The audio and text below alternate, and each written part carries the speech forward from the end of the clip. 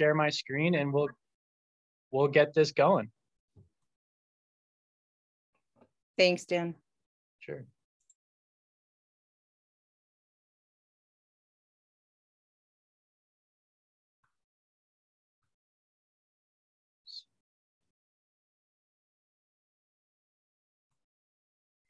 Okay, can everybody see this screen?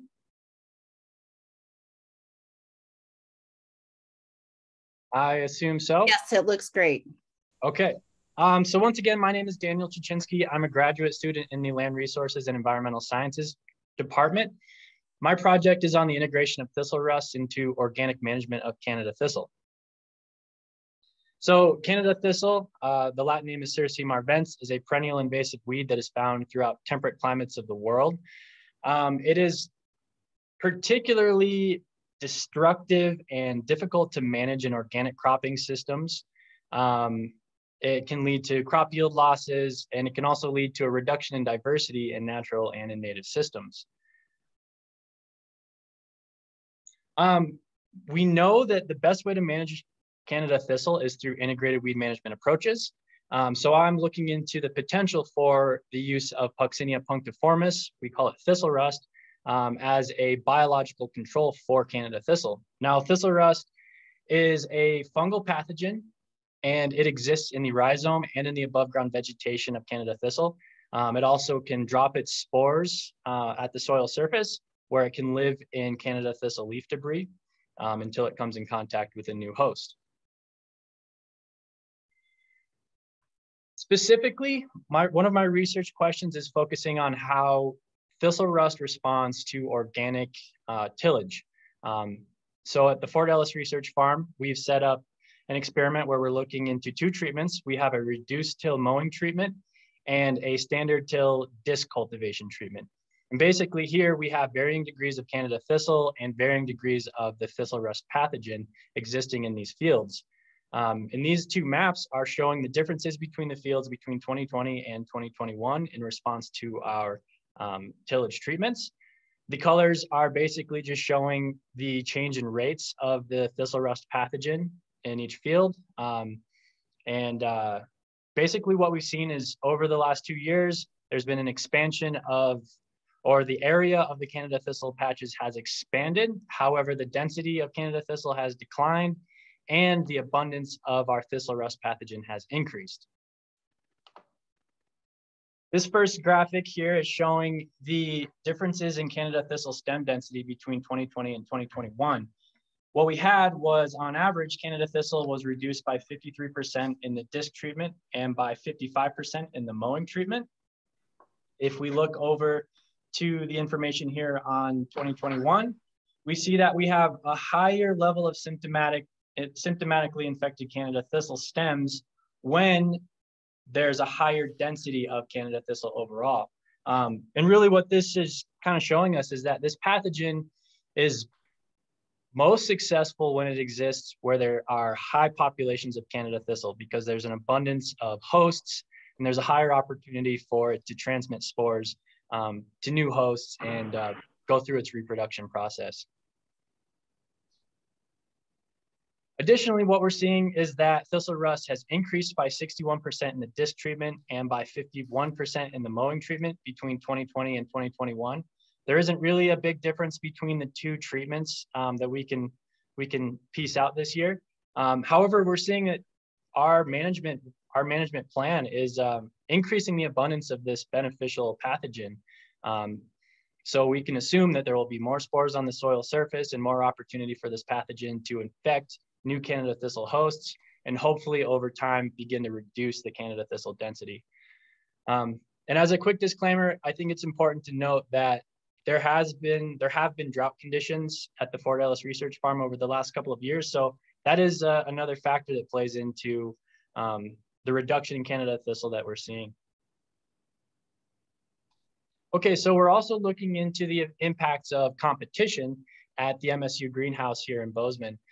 What we've done is we have set up two treatments. We have a control where we grow Canada thistle without the pathogen, and then we have an inoculated treatment where we inoculate Canada thistle rosettes with the thistle rust pathogen. And what we're doing is trying to see how competition impacts Canada thistle when it is infected versus not infected with the pathogen. So what we're doing is we have a 4-phase cropping rotation. Phase 1 is a simulated fallow where we let Canada thistle establish its rhizome, followed by phase 2 where we plant hard red spring wheat, followed by phase 3, which is a forage pea, and finally phase 4, which is safflower. After each of these phases, when we harvest, we allow the Canada thistle to regrow because it's a perennial weed. We re-inoculate and then we plant the next crop. This trial is going, or these phases, or sorry, this rotational experiment is will be done over 3 separate trials.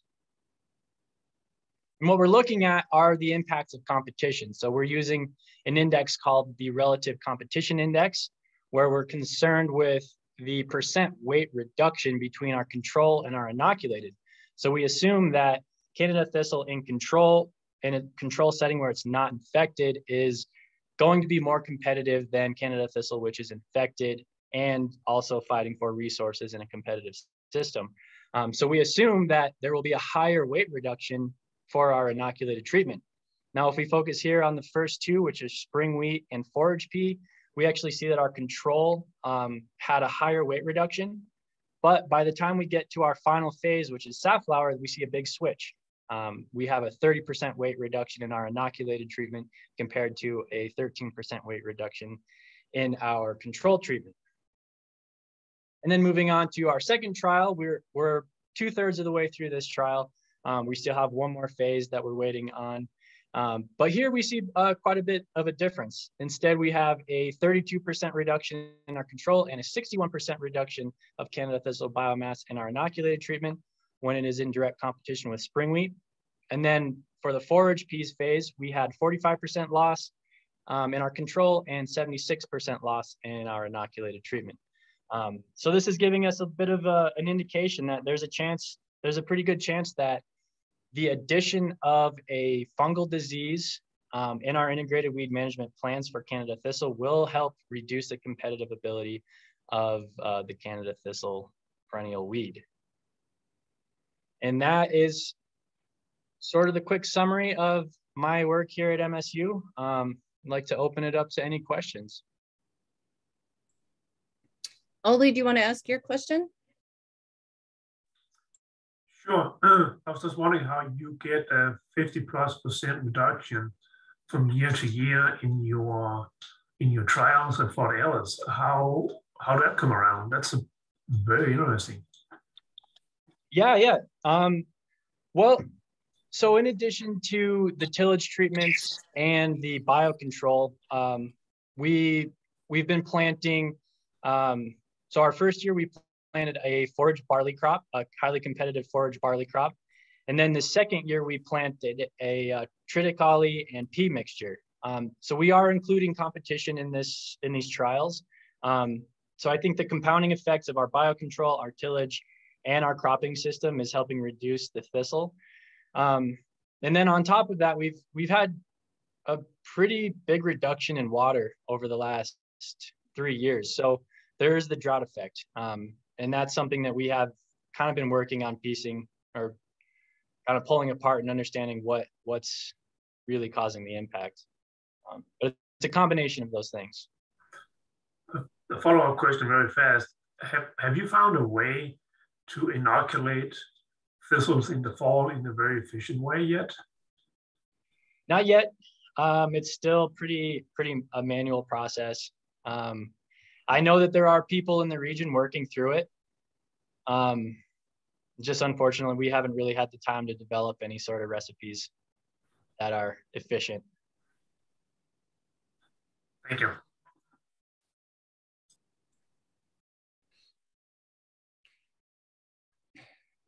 Okay, shall we keep moving on? Yeah. Kara, are you ready? Yes, apologies everyone. I think oops, sorry. I think maybe the tickets overlap, so some of us were on the wrong one for a little bit, so apologies there. But yeah, I will share my screen and get that going. One sec, sorry. All right, can you guys see a slideshow? Awesome. All right, I'll move you guys out of the way. So I missed some of it, unfortunately, but I'm sure Dan introed a little bit about Canada thistle and perennial weeds in agro ecosystems here in Montana. So my study sort of looks at both cultural and mechanical controls for both field bindweed and creeping thistle. So again, Dan might have gone over this, but both these weeds as perennials are very difficult to control in organic systems in Montana and throughout the world. And that's often due to their dense rootstock and their ability to spread via these rhizomes, which are these lateral roots, which can produce new flowering parts known as propagules. So oftentimes the root system of these plants have incredible carbohydrate stores, which is energy for the plant. So even when it undergoes a disturbance such as tillage, as you can see in this photo, oftentimes there is enough energy stored in that root system to allow for a new flowering plant to resprout, as you can see here. This is a photo I took in the field this past summer. Tiny little piece of creeping thistle root fragment had just enough energy to allow a new flowering part. So I had two different studies, one which is completed, one which is still ongoing. This one looked at different treatments for field bindweed, and this took place out at the Western Agricultural Research Center out in Corvallis. There were 10 different treatments organized on this spectrum from least to most soil disturbance. And basically what that means is that at one end, you have a very intensive tillage regime that's in fallow. And at this other end, you have your perennial crop, so alfalfa in this case, one which received glyphosate treatment at the beginning of the study, and the other which was kept organic. So just kind of breezing through to results here, we're looking at field bindweed densities by our different cropping system treatment. Here at the top with the most amount of bindweed, you saw that annual crop, cover crops, and grazing-based treatments saw these really sharp increases in bindweed abundance over time. And at this lower end of densities, both our intensive tillage treatments and our alfalfa treatments kept bindweed abundance very low throughout the course of the study. And so using those values, again, we have our treatments on this soil disturbance spectrum. You can calculate growth rate. So we did that for the entirety of the study from 2017 to 2020. So negative numbers, as you might assume, indicate decreasing population of bindweed. Positive numbers indicate an increasing population.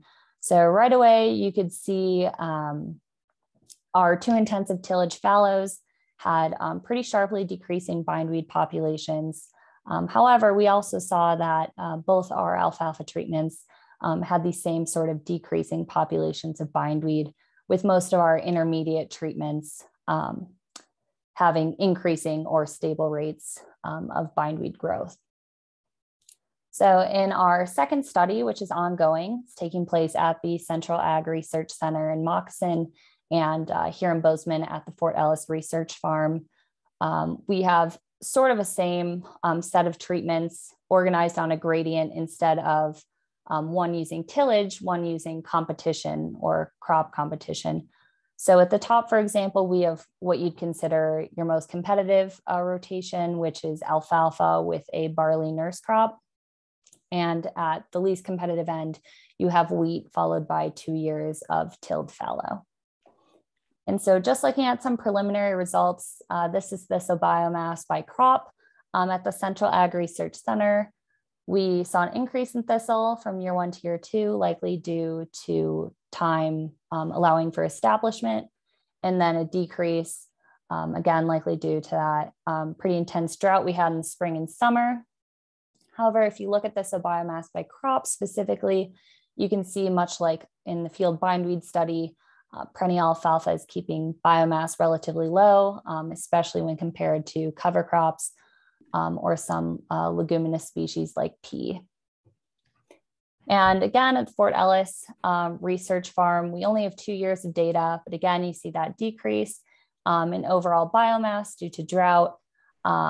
But you can see that alfalfa and competitive grains have kept thistle biomass pretty low, especially when you compare that to a less competitive pea crop.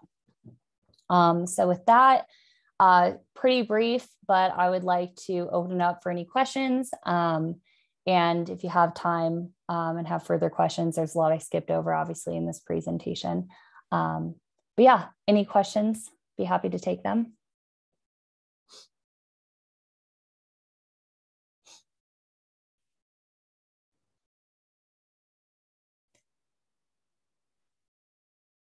And if not, also okay. And I can introduce our next speaker. I'll stop sharing my screen. Okay, so our next speaker, I think Dan may have given a heads up, should be a Paul Hegedus, and followed by Paul, we'll have Elizabeth Reiva. So Paul, if you want to share your screen. Yeah. Hey, everyone. My name is Paul Hegedus. And today, well, just a background. Oh, geez, that's just going with the recording. Okay. Anyway, my name is Paul Hegedus, and I work with Bruce Maxwell at Montana State University. I'm one of his PhD students.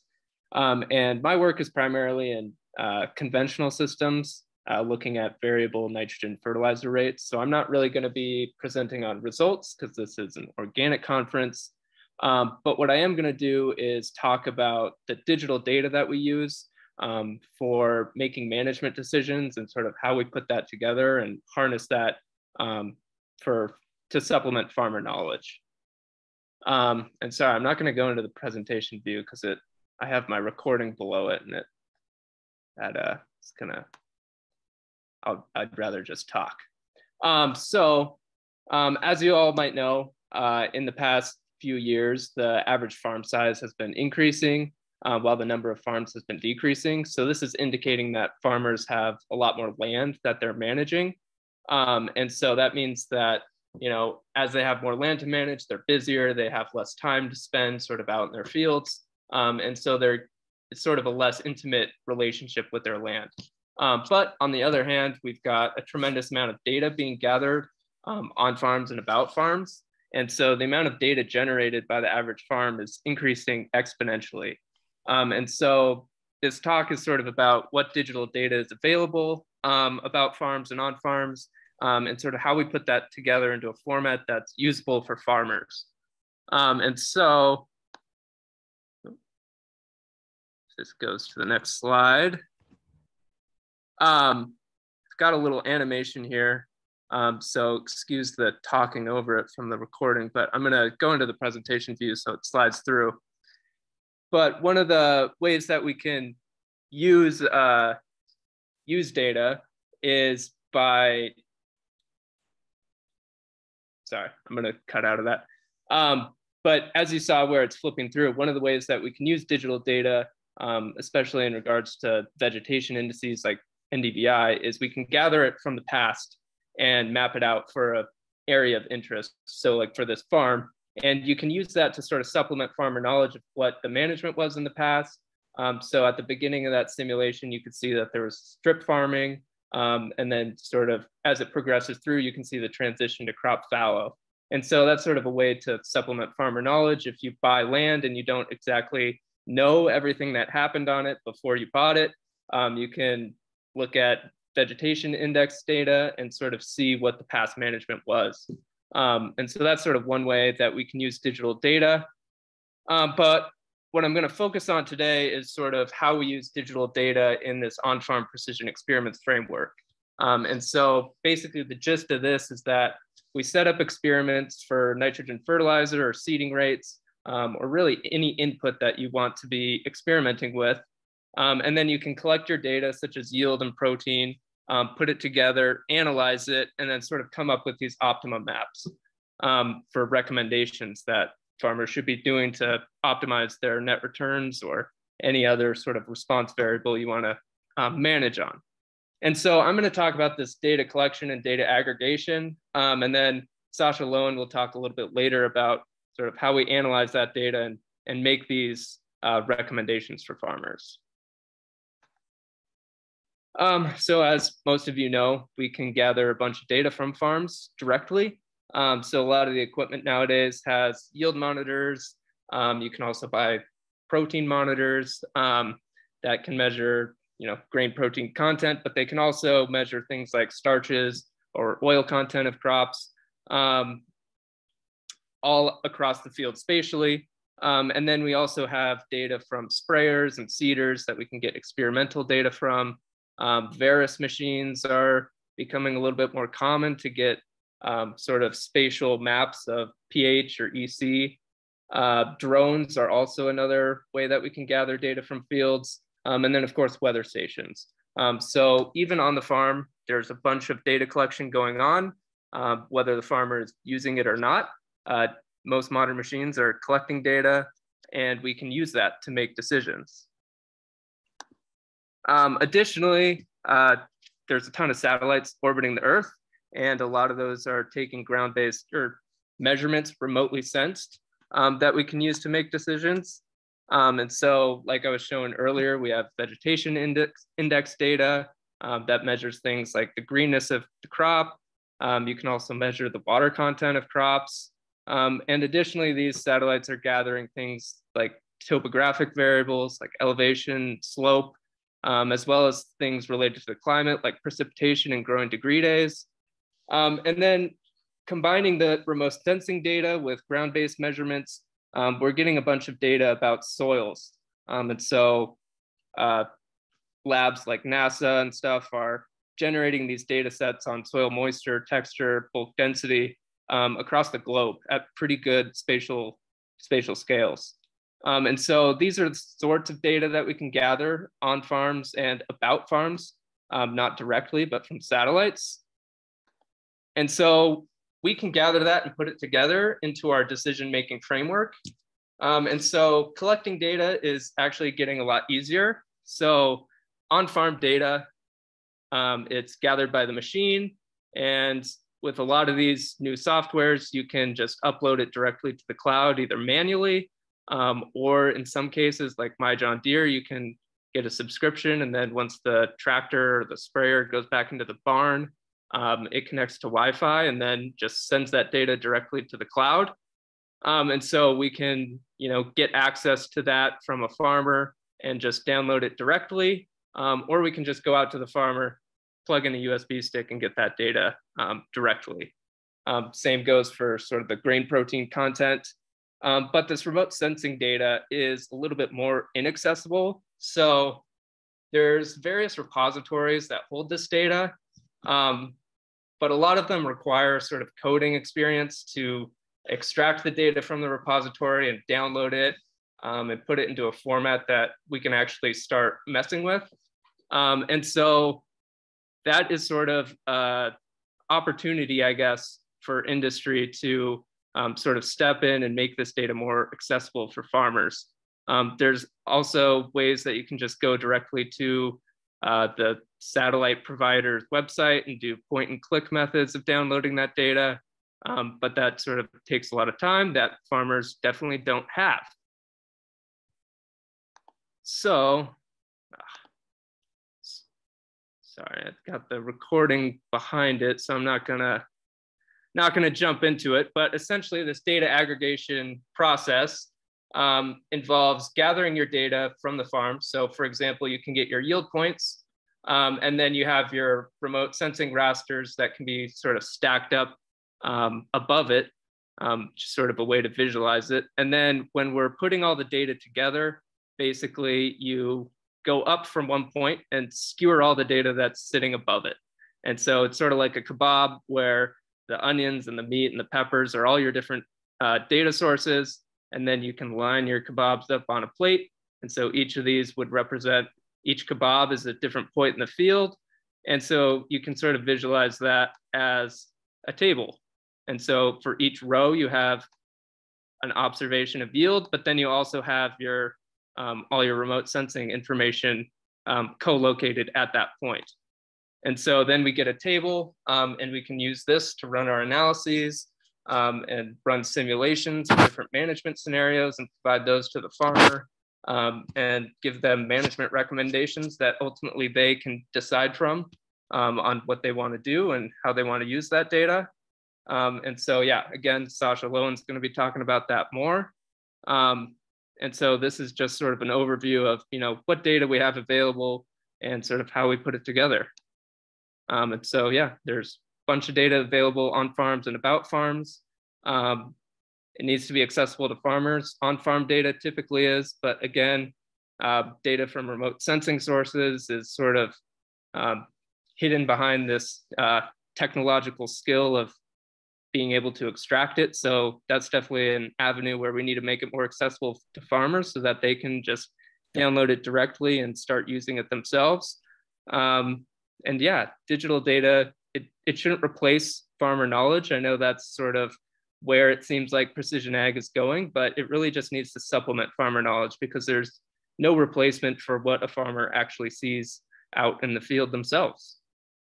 So yeah, that's just sort of a gist of digital data and how we can harness that. So yeah, if there's any questions. Yeah, I had some in the chat. Jeff Chichinsky with NCAD. Yeah.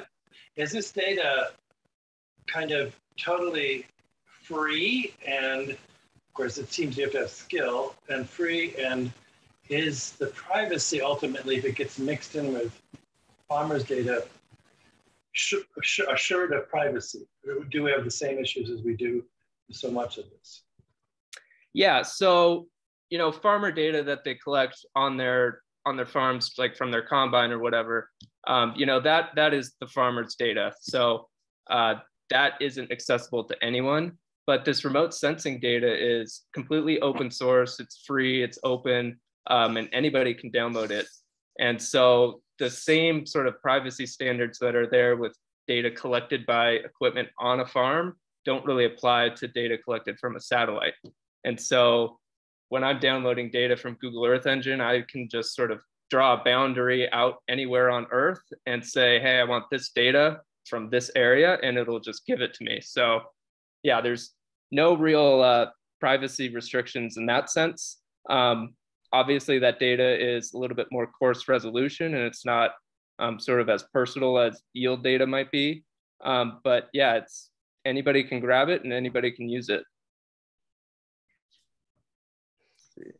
Paul, this is Becky. I have a question. Yeah. The other day when you and Bruce were talking about this and Sasha, somehow I got booted out, so all I could get was audio and couldn't participate in the chat. So my question is sort of partly related to that. But at one point, Bruce was talking about the possibility of creating some kind of a co-op or some entity to have data rather than yielding all the potential profits from such a system to the university or some other institution, which seems like a good question to raise. And so I guess, just now you were talking about how the farmer owns all of his or her data, but what's the discussion underway about finding a means for collecting these data for research purposes where a farmer could maintain anonymity, but still have the fields be part of a broader research environment? Do you see what I'm asking? Yeah, I think so. And so, yeah, I think that definitely ties into sort of this co-op idea where, farmers, would get access for free. And then, if consultants or academics want to use it, maybe they would pay a little bit. And, the data is the farmers. I mean, that's definitely going to be a priority. But in terms of anonymizing it, we could definitely do that. And then before we actually share it with researchers or anybody else who wants to use it, just gaining explicit permission from the farmer of, hey, can so-and-so use your data and look at it, and sort of the degree that they want to anonymize it, whether we, just block out their names, or if we adjust the sort of locations on it, we can sort of anonymize it that way by changing the point locations and put it somewhere like random, like in the middle of the Atlantic Ocean. And then, the distance between the points would stay the same, but whoever's using that data wouldn't know exactly where it came from. That would be one way to do that. But yeah, I know privacy is a big issue, but also accessibility and access to this data is also super important for researchers and academics to look at it and start using it. Yeah, I mean, my understanding from the conventional precision ag world, the horse is already out of the barn, and a lot of custom applicators own data that belong, it's on the farmers' fields, but the custom applicators who are connected to the vendors are the ones in control of the data. And so, the organic community has an opportunity to operate in a different way. I guess I'm trying to understand the lay of the land, but also saying to you and Bruce and Sasha and everybody, I would like MOA to continue this conversation, whether it's through MOA as trade association.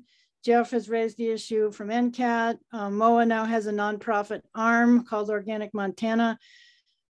We maybe should do some brainstorming and explore any or all of these institutions as some kind of a framework so farmers can have some institutional framework to hang their hat on without actually giving up their data. I don't know. This is more questions than answers, but let's try to follow up, because I think this is probably more important than we want to think it is. Yeah, definitely. And I guess sort of one amendment that I'll make is based off of discussions we had earlier today, actually, with a consultant. Apparently, when data goes to My John Deere, for example, that data that is directly off the combine is the farmers, but apparently sort of in the fine print of these softwares and sort of cloud applications is that once that farmer makes a map on that application, then it becomes the company's data as well. And so that's sort of an issue regarding privacy that definitely needs to be addressed. Yeah, and farmer privacy is important, but my concern in the longer run is really about corporate control of both the tools and the food supply, and regulatory decision-making about what's acceptable to society or not. So it's more than just about, Farmer John wanting to keep his cards close to his chest. Yeah, that I agree with that we need to have this data accessible and open source, and it can't just be sort of controlled by the corporations. And I think that's sort of the impetus that our group is working, or one of the impetuses for our group, and why we're trying to make something that's open source and available, is that, we don't want, just industry to be controlling these things, so that they have all the say and input into how policy goes. Yeah, and I really appreciate all you guys raising these questions now, rather early in the game compared to what has happened elsewhere. And I feel like, if you ever need any assistance in communicating these issues with administrative powers that be at MSU, please feel free to reach out, because some of us have some experience with the conventional precision ag world. And so this isn't just kind of a hypothetical, imagine a threat kind of a discussion. Yeah, I think we definitely will, because that's definitely not my forte, but yeah, it's good to have people like you. Thanks for doing it. Hey, thank you, Paul. Thank you, Becky. If there are any more questions for Paul, please feel free to bring them up in the chat.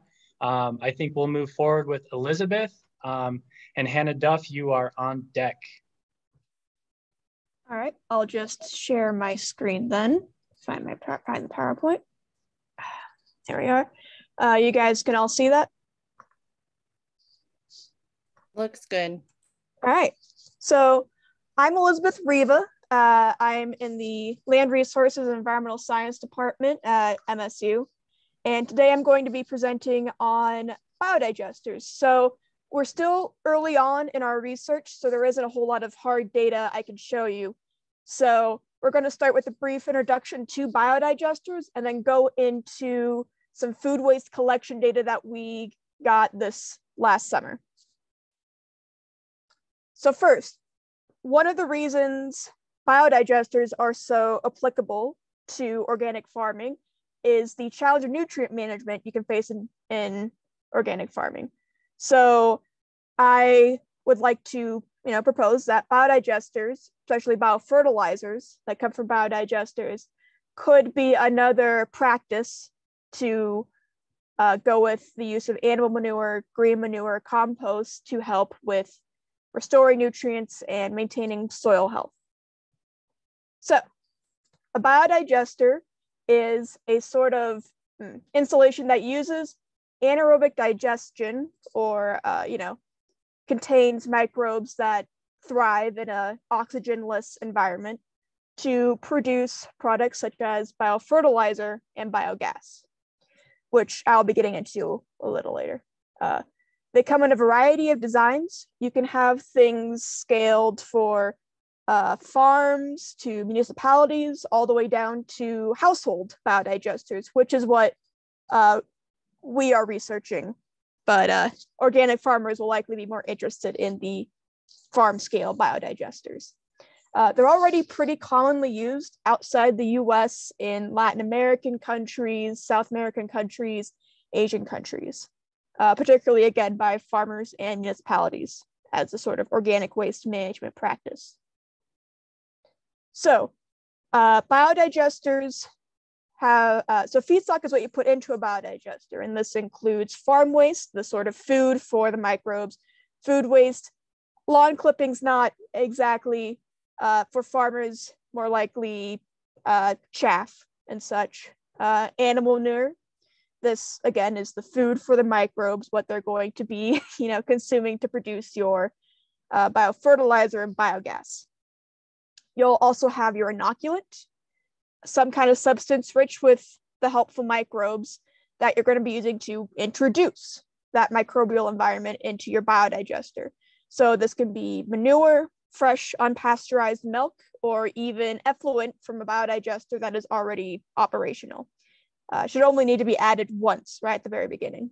And then you also have water, which helps create that anaerobic environment and is sort of the medium in which all of this takes place.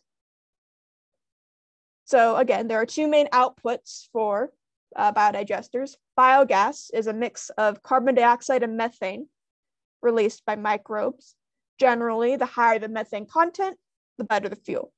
You can use this for heating, cooking, energy, sale, and it's generally used as needed and not stored. That's, and most installations will have that as the setup. And then you have biofertilizers, which is going to be of main interest to our research, and again, is most applicable for that question of nutrient management. Biofertilizers is a mixture containing microbes and nutrients that has been recycled from the feedstock. It can serve as an alternative to synthetic fertilizers. This can be applied to compost, folially to plant leaves, or to soil. This can improve soil health, again, by restoring nutrients, but also by sort of invigorating that microbial environment. And once again, excess biofertilizers can be sold. So this is not exactly a biodigester you're probably going to see in a farm, but it's useful for sort of showing the different parts of a biodigester that you're going to see. So you have your inlet where things go in, output where your biofertilizer is going to come out, the main holding tank for the where everything's going to be happening for the biodigester, expansion chambers if necessary, and then the pipe where the biogas is going to be leaving. You'll notice that the main holding tank contains both the effluent and also the biogas. So it's important to keep that in mind for designing a biodigester. So once again, what makes biodigesters applicable to organic farming? Once again, that improvement of nutrient management help keep your soil healthy and fertile by, again, keeping nutrient levels at a good place and also keeping that microbial environment healthy and complete. They also are useful for, again, reducing the waste you have on a farm and also creating useful outputs, which increases a farm sustainability. Both in an environmental sense, you're avoiding using, non-organic fertilizers, but you're also doing it in a way that helps your economic sustainability by turning things that would have just been thrown away into inputs that you can go back into your farm to improve production. And then, of course, excess outputs can be sold for another revenue stream, which could be helpful for farmers. So there are some limitations to consider with biodigesters. They need about a minimum temperature of 50 degrees to really work. So their use could be limited in colder climates. Obviously, you're not going to be using them during the winter. You have to make sure they're completely sealed. You can't let any oxygen into the installation because of that anaerobic digestion process that it relies on. And then, keep in mind organic certification requirements can limit options for your feedstock if you're planning on using biofertilizer on your own crops. So if you have like a personal vegetable garden that you're using conventional fertilizer on, you're not going to be able to use clippings from that to use in your biofertilizer for your organic farm. So now I'm going to move on to quickly go over the household biodigester project. Our goal is to evaluate how well households can utilize biodigesters, particularly in that production of biofertilizer.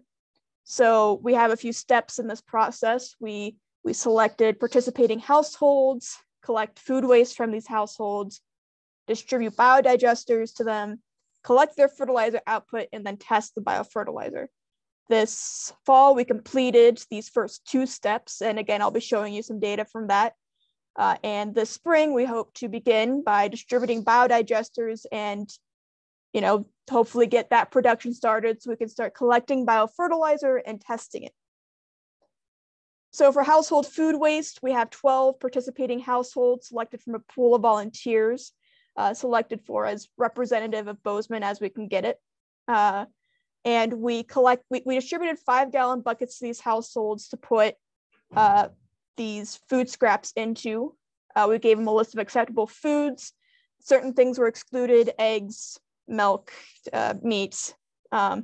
We collected these every week and then sorted them by hand. Here you can see Undergraduate Gracelyn Abel hard at work divvying up these different food wastes into buckets. We weighed the fresh weight for each category. We divided them into, and then sort of collated them into each different category for storage for later use. So from that collection, we got this data. As you can see, the most common type of category, and these categories were determined by sort of nutrient content, were carbon-rich vegetables, tubers, and bulbs, followed by potassium-rich vegetables and fungi, nitrogen-rich vegetables, and potassium-rich fruits, and coffee grounds. This gives us an idea of sort of the nutrient composition of the food waste and any potential biofertilizers we may get out of them, and gives us a better idea of what food waste in Bozeman looks like as well, which can be an interesting data to have. So the household biodigesters that we're going to be using for this research project include one here on the left, designed by Dr. Roland Ebel and Dr. Jed Eberly. And then on the right, a model designed by Home Biogas, a company that provides household biodigesters. And since they have different amounts they can hold, we'll be distributing the households based on their food weight production, which is another sort of stat that we got this summer and fall.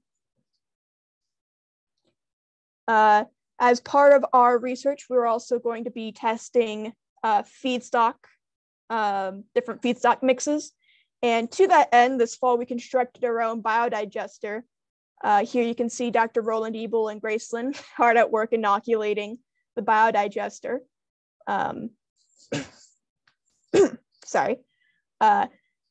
Unfortunately, this fall, we weren't able to really get good data because it just got too cold too quickly, but we're going to be restarting these in the spring to hopefully, get a better idea of what these different mixes produce and what might be the best mix for a household to use of food waste. And we're very excited to get started in the spring, constructing and distributing these biodigesters and collecting data. Any questions can be directed at me at my email, and I can answer or direct you to the appropriate sources. That's it. I am more than happy to answer any questions. Yeah, I think for time's sake, it looks like there's a lot of really good sort of in-depth questions in the chat box for you, Elizabeth. And if anyone has any questions to sort of keep us on a good time frame, I suggest you email Elizabeth and keep an eye on the chat box. There are a lot of good questions there. So I think we'll move into Hanna Duff's presentation now, and on deck will be Het. Awesome, thank you. If you can't tell, I have to be outside due to some weird issues at my house, but if you can see my breath, maybe it'll just wake you up, so that'll be exciting. So today I'm just talking about hosting biodiversity on farms and what sort of trade-offs can come with that.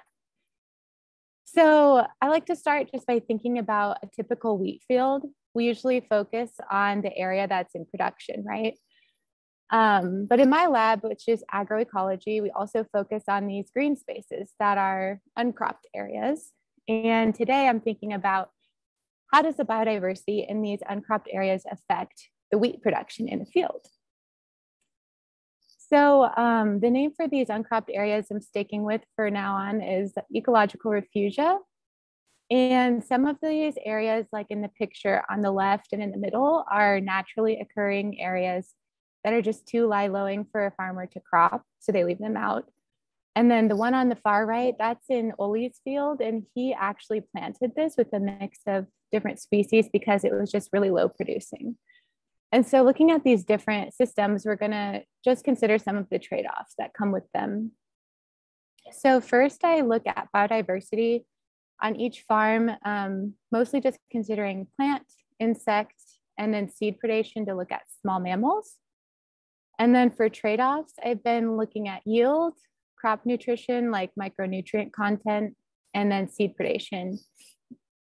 So one example of what I found this last summer, as you all know, is a pretty bad year. So you can see in this first figure that the refuge didn't actually have significantly higher plant species richness than the field without a refuge, but in the year before it was much higher in the refuge. And then if you look at the figure on the right, you can see that as we move from the refuge into the crop field, we have a decline in plant species richness. And so we would guess that some of the ecosystem services of those, the higher plant diversity in the refuge might translate into the wheat field.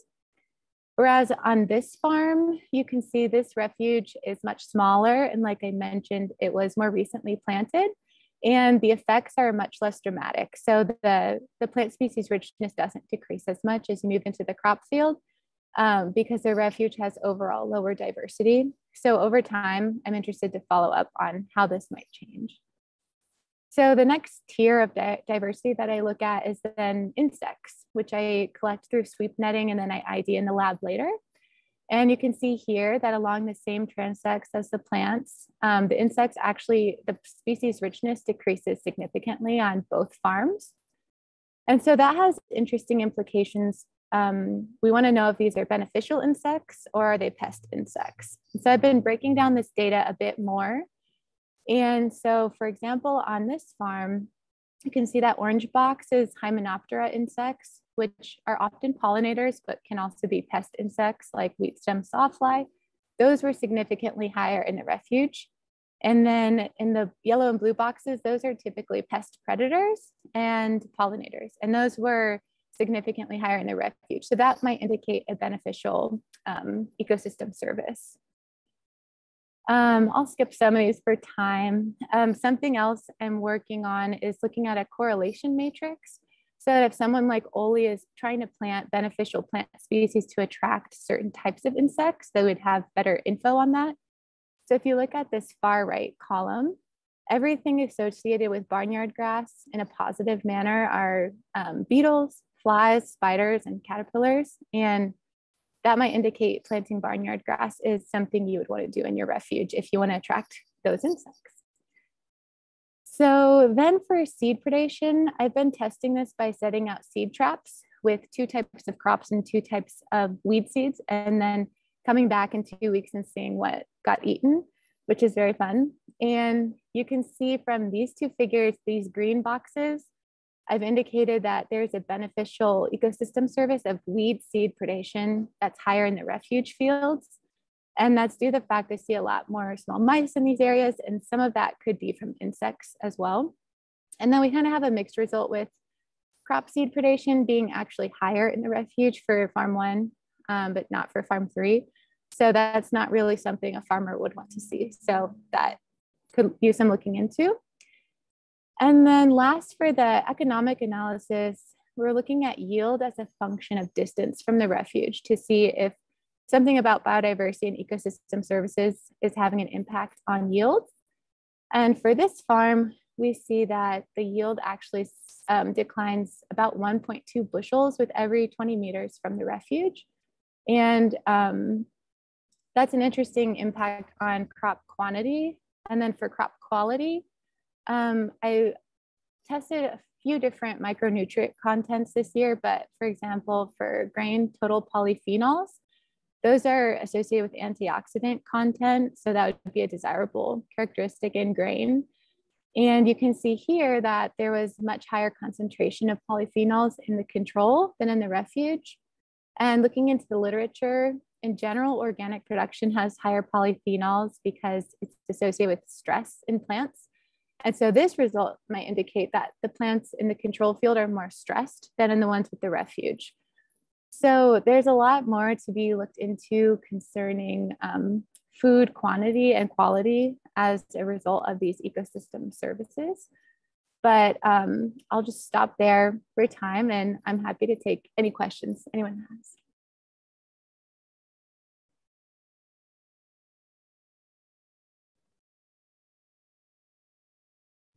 I was starting to write in a question. Do you have a way of separating soil moisture from the other variables that decrease as you move away from the center of the refuge, since that might account for some of the change in yield? Becky's always onto it. As my next step, there's like a soil moisture map that Paul made for that field. And I think once I incorporate that into the model, can kind of tease apart what might be causing that yield decrease. Yeah, so, yeah. Yeah. And this is Ole here. This is pretty cool stuff. Is there any way that you can draw kind of recommendations out if one want to make pollinator strips in the field, how far they need to be from each other to get the full benefits? That's a great question. So I definitely could. I think we should go over your data sometime because, like I mentioned, Ole has the smallest refuge of those 3. And I think we'd be able to look at the difference in that versus the bigger refuges and see what would be best for the pollinator strips, as well as what species you want to plant. Are you doing that this spring? This coming spring, that's the plan, yes. Okay, yeah, we should chat. That'd be great, thank you. Yeah, thank you. Okay, thanks, Hannah. So up next we have Het, followed by Sarah Rodgers.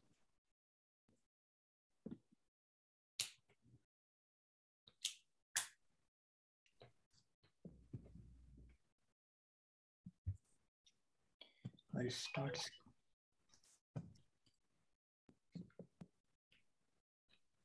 So can you see my screen now? Yes, yeah. Looks good. All right. My name is Het Desai, and I'm a PhD student at Montana State University. And my major advisor is Dr. Laurie Shergill, and my co-advisor is Fabian Menele. So today we will be talking about harvest weed seed control, which is a relatively novel approach for weed management, particularly for northern Great Plains. And this tactic can be an addition in organic farmers' toolbox for weed management because it can control weeds non-chemically. So it can be used in organic and conventional farming systems. So the basic approach to control weeds, the best and basic approach to control weeds is to identify weak links in weeds life cycle so that we can exploit them and we can control them efficiently. So in this figure, all dumbbells are choke point, which basically indicates the weak links in weeds life cycle. So in this figure, we can see that there is a weak link between seed production and seed bank at which we can perform harvest weed seed control by capturing and destroying retained weed seeds at the time of harvest. And that's the whole concept of harvest weed seed control. So harvest weed seed control works on capturing and destroying retained seed by wheat plants during small grain harvest. And in this way, it prevents the enrichment of soil seed bank by capturing them and destroying before seeds get into seed bank. So all harvest weed seed tactic need combined modification. There are 6 different tactics of harvest weed seed control. And I talked about each and every tactic in the video that was uploaded on YouTube. So if anyone wants to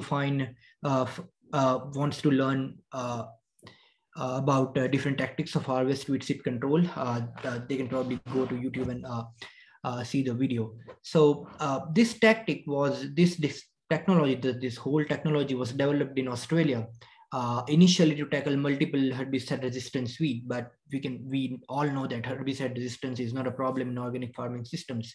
But due to its ability to control weeds non-chemically, it can be used in organic systems as well. And as I mentioned earlier, that it can be an addition for organic farmers' toolbox for integrated weed management systems.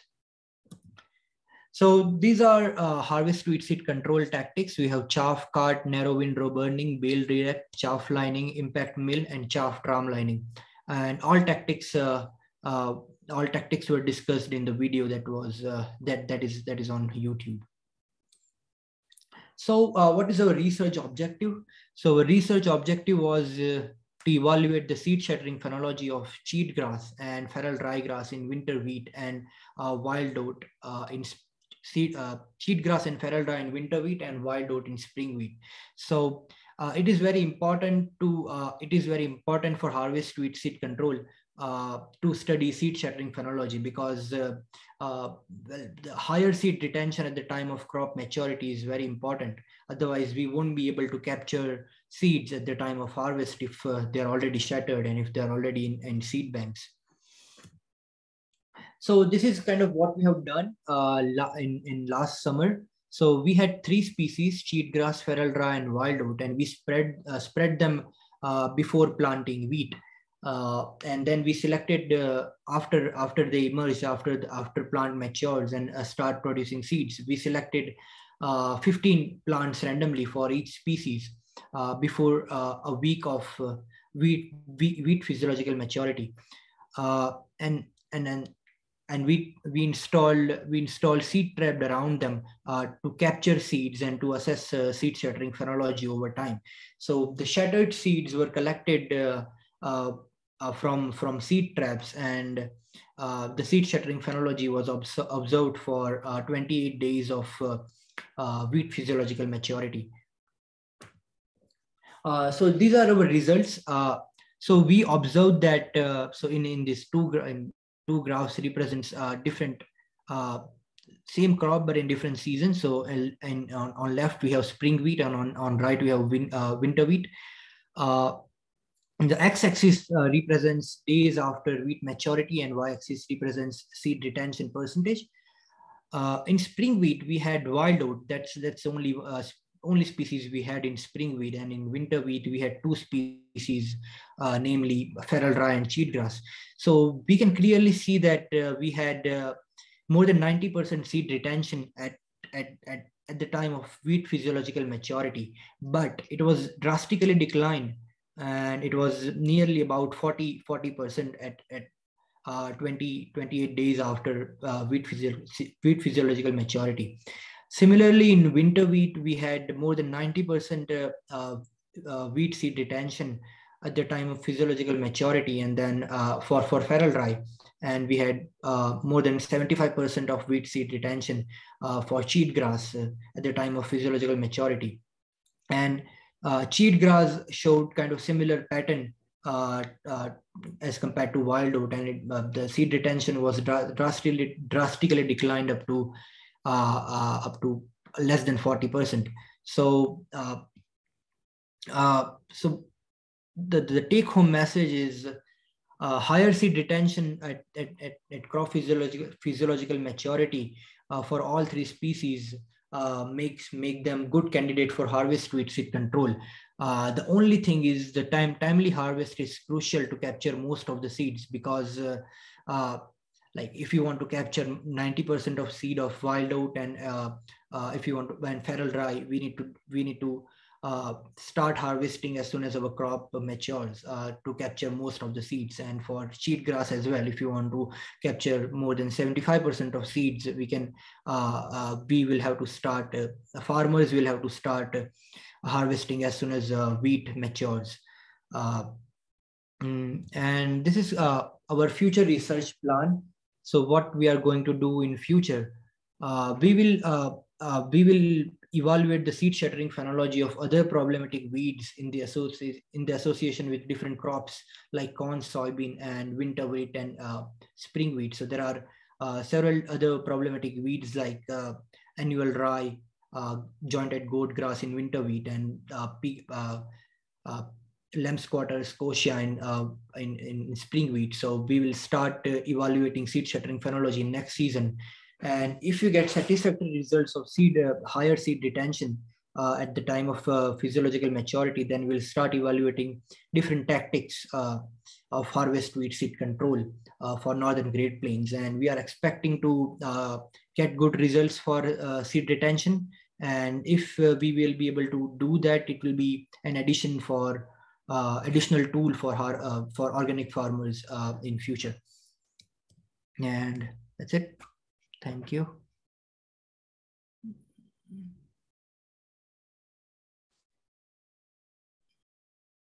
Sasha, do you want to ask your question to Het? Oh, sure. Yeah. So I'm just very curious about those combine modifications. And I'm wondering, are some of those more popular than others? And are they being practiced in Montana? And no. If you talk about tactics, so the narrow windrow burning, the second one is the most adopted one, but I don't think that it has been practiced in Montana, since it is a relatively novel approach. It is most adopted in Australia, the narrow windrow burning, and second one is chaff lining, because narrow windrow burning basically initially requires a lower amount of modification in combine itself. So that's the reason it is most adopted. But if you talk about the effectiveness of all tactics, then impact mill is the most effective tactics. According to one research, it pulverizes wheat seeds, as you can see in this figure, and after that 90% wheat seeds will be destroyed, and they won't be able to germinate after coming out from the combine. Yep. Very interesting. Cool. Thanks. Yeah.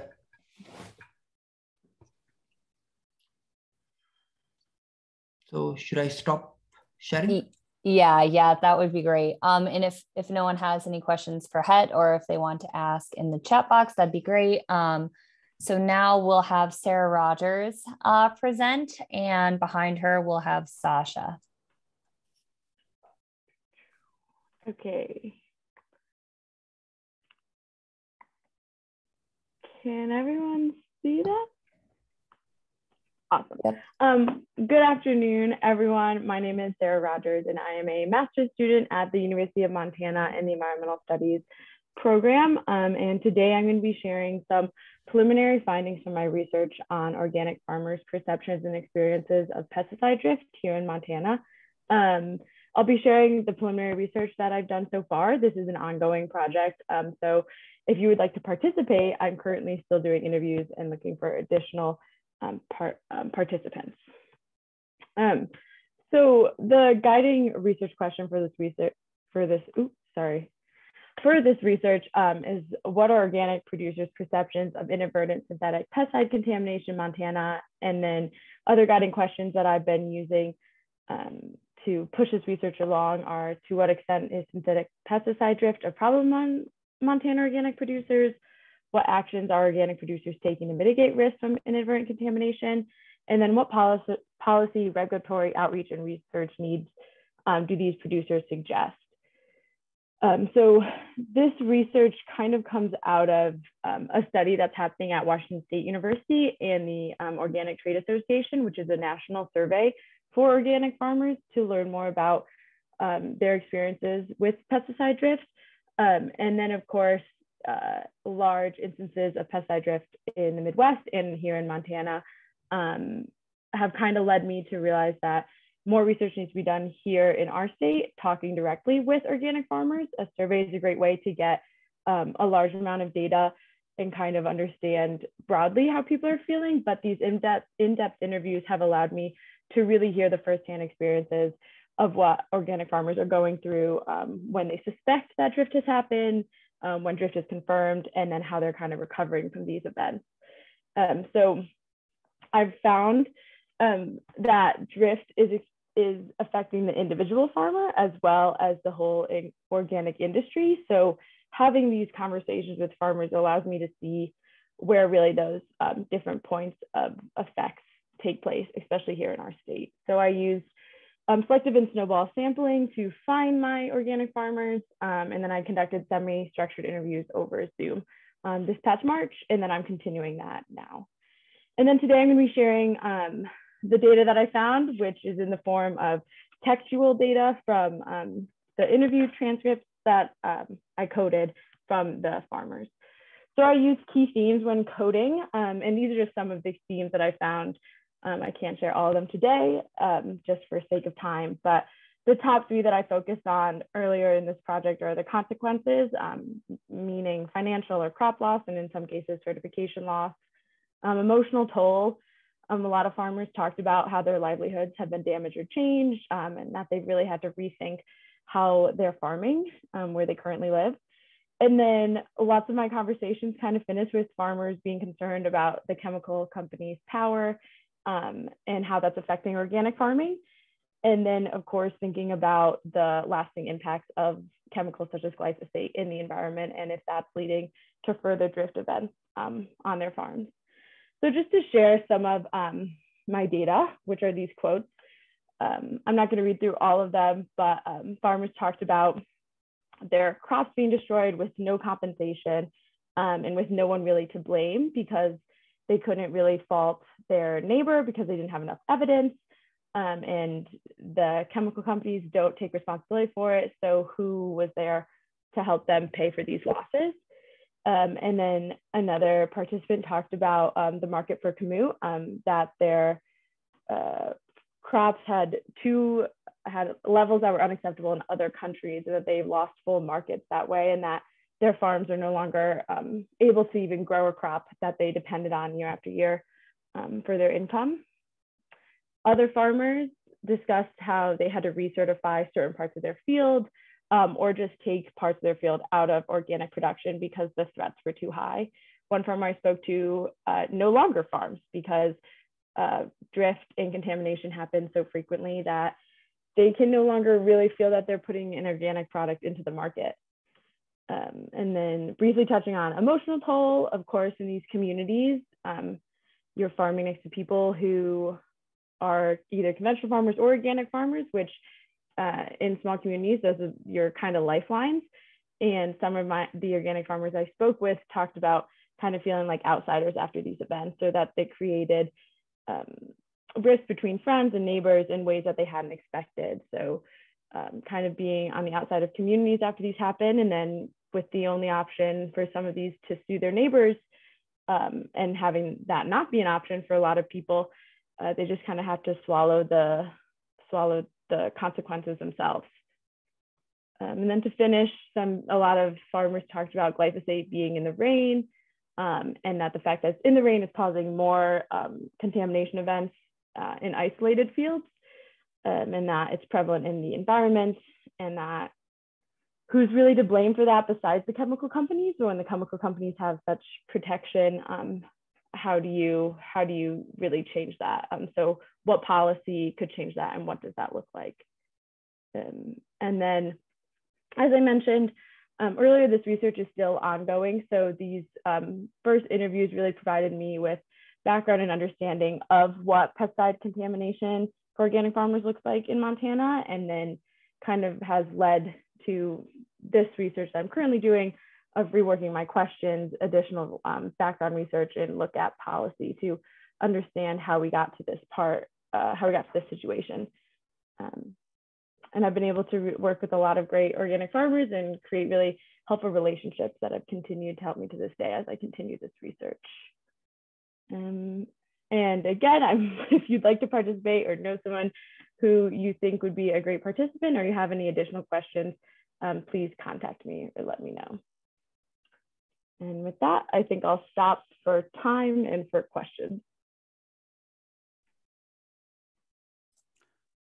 I have a question if nobody else does. I feel like I'm motor mouth here. Thank you, Sarah. This is depressingly revealing of a difficult problem. I have a question that's kind of a combined comment and question for you and Hanna. All these quotes and other stories that we all know reveal how difficult and awkward and painful it is for people to talk about this stuff. And there's another way of looking at it besides just damage to organic farmers. Just a couple of examples. I used to have a bunch of beehives here, and there's a whole community of beekeepers who are bemoaning the loss of insects and birds and so forth in this valley. I have a couple of neighbors who have experienced drift from crop duster, and we have collectively in our neighborhood watched the change from a former neighbor who had about 1,800 acres of certified organic beef production has now switched over to a chemical grain producer. And I think there's some broad scale qualitative observations by citizens of changes. And Hanna, the other day, I don't know if Hanna's still here, but you mentioned this fauna photonics tool that's available and that we didn't really have time to discuss it, but I'm just wondering if there are some other community screening tools that might help this dialogue, because when it becomes a battle or even just a conversation between one neighbor and another, it's really hard to quantify stuff. It's really hard to develop a future plan other than quitting farming, which is what some people have done that I know. I'm wondering if there can be any input from Hanna's research in an indirect way. Any comments from anybody? Oh yeah, what Becky was talking about, the fauna photonics, is a sensor in your field that can monitor insect activity, and you can just leave it out and it collects data continuously. And I think that's a great idea, like you said, between neighbors. Like if those are installed in different fields, you could easily compare neighbors. You could compare organic to conventional. You would have more data on the effects of spray. What's the order of magnitude cost that you're talking about for something like that? I'm trying to, I'll send you the website. It seems like it's still in a trial period with, they're giving away some to some farmers through an application. So I'll try to see if I can get more data on that, because that would be really fun. Thanks. Okay, it looks like Oli has a question for Sarah. Yes, Sarah. I don't know if we have talked yet, but I have had three pesticides drift in the time I've been farming in Montana, both by airplanes and by ground applications, and every time I have just pursued every option I had to the full extent, and it worked. But you have to be on it, of course. But if we haven't talked, I would love to give my perspectives to you to bring on.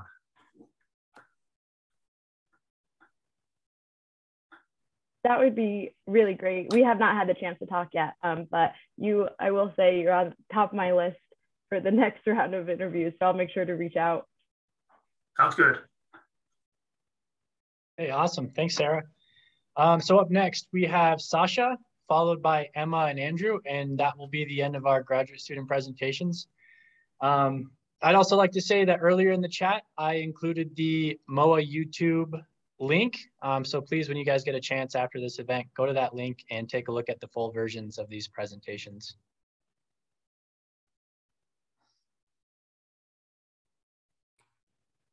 Cool. Okay, I'm up. My name is Sasha Loewen. I'm one of Bruce's PhD students as well, working with Paul Hegedus and Hanna Duff as my lab mates. So I work with precision agriculture. I work with a methodology called on-farm precision experimentation, where we're trying to use precision ag technologies and figure out how they can best be deployed in organic grain systems. So I'll just show a few examples of how we're trying to use precision ag to help organic grain farmers, and specifically with nitrogen management, but also with weed management. And I really just want to pause for a second and look at this picture that I posted here, because this is one of the fields that we're working with, and this really highlights some of the variability that we see across fields, farmers' fields. You can see these brown patches are hilltops where the crop isn't growing as well, and then these dark green patches are thistle patches where thistles are starting to take over the field. So I just love that picture for all of that it shows. Okay, I'm going to skip this little intro and just jump right into the precision experimentation methodology that we use. So in this method, we put out varied seeding rates across an entire field to try to learn about that field. So we want to know how will those varied input rates respond across the field, specifically in terms of yield. And so we deploy these randomized prescriptions across the field. Then we collect as much information as we possibly can about that field. And that's really where Paul's talk comes into this. And that's where we're collecting all the data we possibly can. So everything off of the farmer's equipment and anything off of satellite information. And that can all then be compiled into one model where we can really start to come up with an optimized prescription map for whatever that input of choice is. In this case, we're looking at seeding rates of cash crops and cover crops.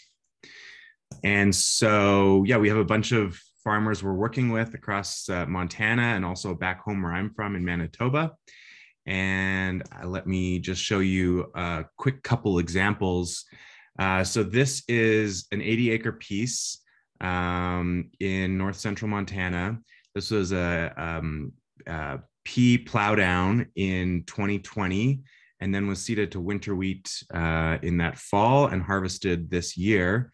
And across this field, we put in varied rates of pea green manure seed across that field to try to determine what the optimum seeding rates for that pea would be across the, at any point on the field. So yeah, just kind of an overview of what our modeling process looks like. We get as much information as we can, again, as I said, from satellite and other information.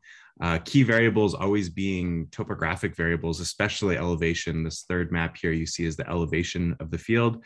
So starting a bit higher in the south near the road, and then going lower as we move north away into those low points in the distance you can see on the map. And so what we did was this experiment here in panel 4. You can see the varied seeding rates across the entire field. So the farmer put in these varied rates of pea, and then harvest time the following season. So again, plow that green manure in, plant winter wheat, harvest the winter wheat. This map here is what we see is the in the darker squares are the higher yielding points, and the white and gray are the lower yielding points. And what the goal then is to start to tease apart what are the responses to those varied rates, and how can we come up with an optimized map from that. And I just want to highlight a couple rows here because you can actually see it via visual inspection that in that area of highest P seeding rate, highlighted in red here in the dark purple, you can actually see a visual representation in the yield the following season, where in that area there is a reduced yield across that space, showing us that that the area with the higher P density the preceding season actually caused a reduction in yield the following season, presumably because of, we're going into a drought here, the higher plant densities used up more water than the areas with lower PC density, causing that yield reduction the following season. But those are the kinds of questions that we ask from all this data, and we want to know what the drivers are, but we also want to be able to simply come up with a new optimized map. And so in the sixth panel here, you see what we would, what the output from our model is in terms of coming up with new optimized seeding rates. And so this purple map here shows what the new optimized seeding rate for P would be set out across that field. And you can see it mirroring a lot of the topographic variables where some of those slopes and so on are causing the field to act in different ways in different parts of the field. And so perhaps in this area where the model is finding that a higher plant density could be handled is due to more water accumulation or other factors or different soil types. And we can start to parse that apart using this method of precision experimentation. And of course, when we run that through our model, the simulated yield we are able to show that we get a higher simulated yield based on these simulated results. And so I have lots more examples I can talk about.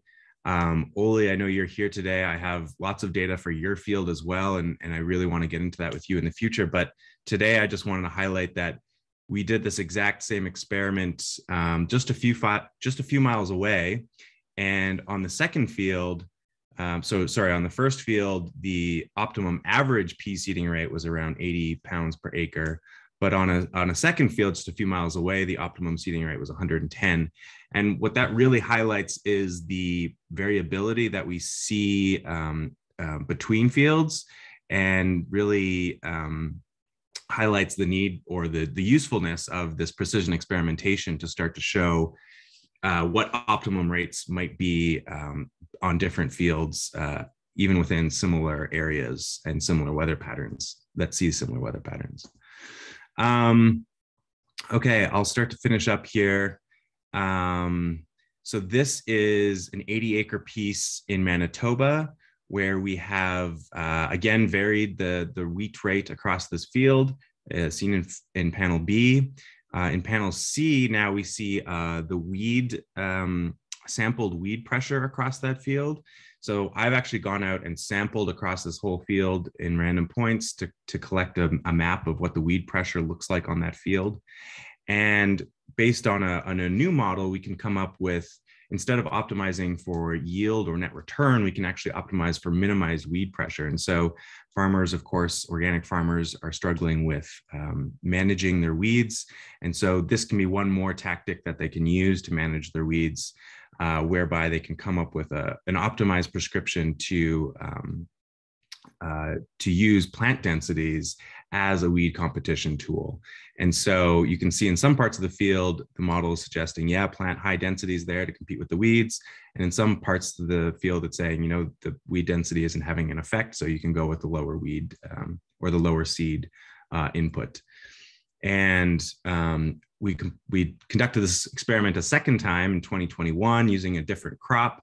But I just wanted to highlight how different the weed pattern looks in the second year and how different the optimized prescription map looks in the second year, really highlighting that these experiments need to be conducted over many years to start to generate some of the understanding of the variability over both space and time. Okay, and then finally, just some future projects, and this definitely relates to some of the things Dan and Kara were talking about with thistles. So here is a field where we've been varying seeding rates over time, again, in the same manner that I showed for the first example, where we're trying to maximize that green manure and the cash crop. But we've also been measuring thistle patches across this field to see how those thistle patches interact with the differing seeding rates. And you can see every year the thistle patches in general are expanding each year, growing larger, but we want to know what are the seeding rates and how are they affecting those thistle patches. And so that's not data I have analyzed yet, but that'll be really cool to see coming up. So I just wanted to highlight that we're working on that. And with that, I will finish up here.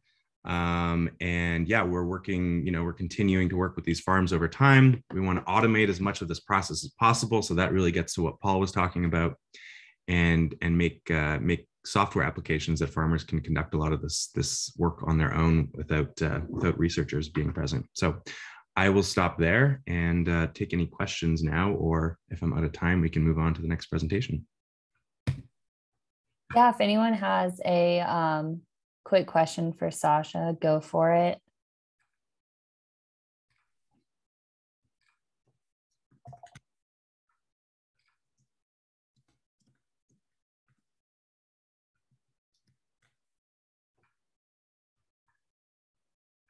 Joseph, I think you might be muted if you're asking something. Can you hear me? Now I can. My apologies for that. No worries. Okay, so I have two questions. One is, so on the first field, the one in north central Montana where you had the 80-acre field, you terminated the cover crop sometimes in spring, right? Or in and then you planted the winter wheat in fall. Yeah. I think that generally the pea crops grown as green manures by organic farmers are grown for around 6 weeks to minimize water loss. Yeah. So that one, yeah. Go ahead. So my question would be, is that enough time? Do you think all that residue was able to mineralize or to be, broken down and mineralized enough, the needed nitrogen for the winter wheat? Or you think that some of the residue was still remaining in the soil by the time of harvest?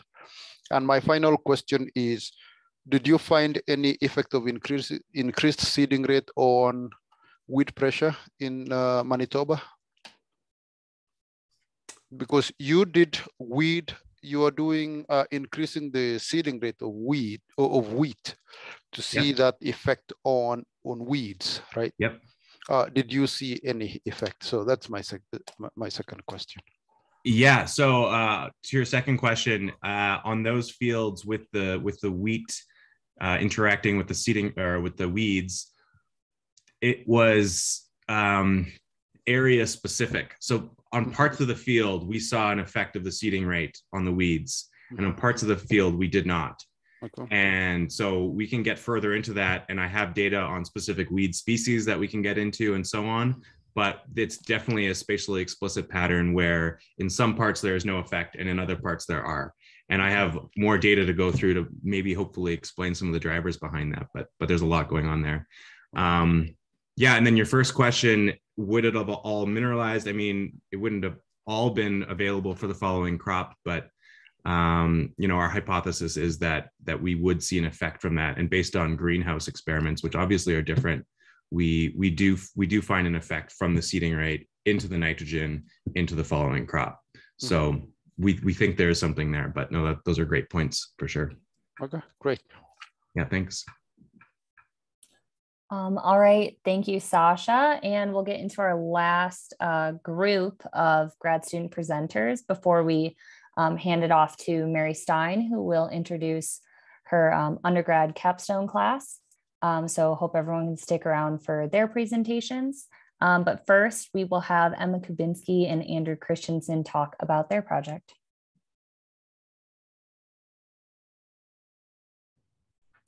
All right, let me just share my screen.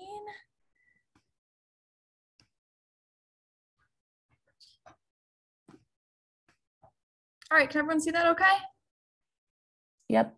Okay, cool.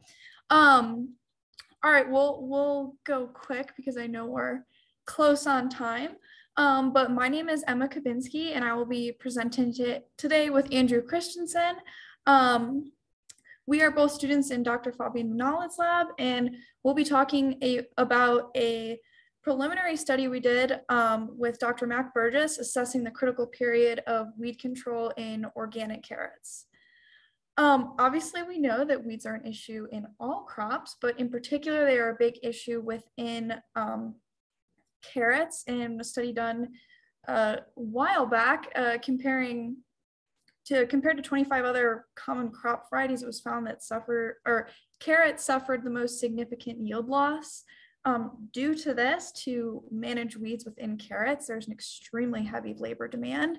And this coupled with labor shortages in the United States creates an extra challenge for weed management within carrots.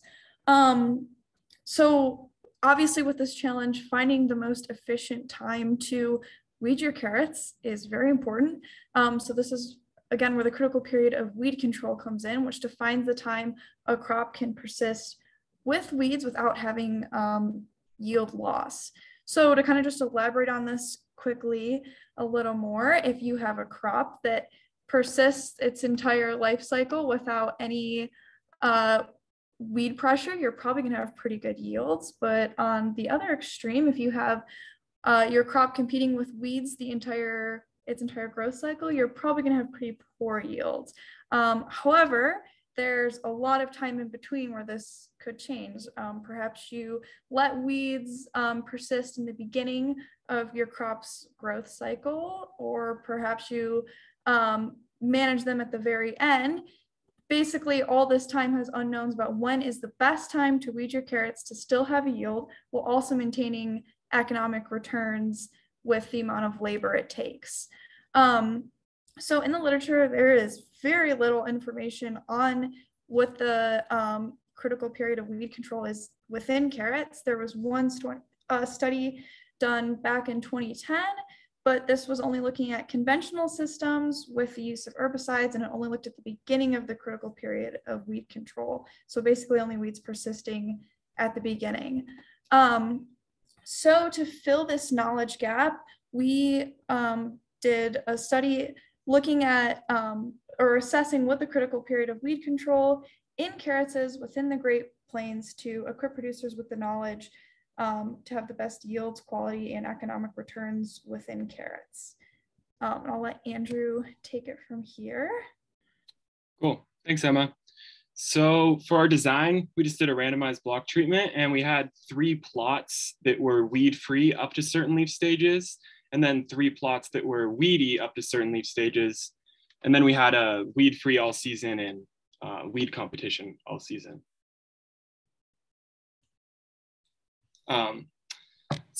We wanted to look at the effect of human input into the carrots quality because we are part of the environment as well. So our way of kind of tackling this social sustainability was taking stopwatches out there and timing ourselves as we're using our stirrup hose and hand weeding methods to make each of those plots weed free, so we could have an economic cost benefit analysis when we started taking data. So for the data, we just got 20 carrots from each plot, representative samples. And then the data we got was the carrot weight below ground and the carrot weight above ground. And we wanted to get both to see the resource allocation in the carrots. And this picture in the middle is pretty cool because you can see that's a carrot that had weed pressure all year. And just like none of its resources went to its carrot, and it was all going above ground to outcompete those weeds.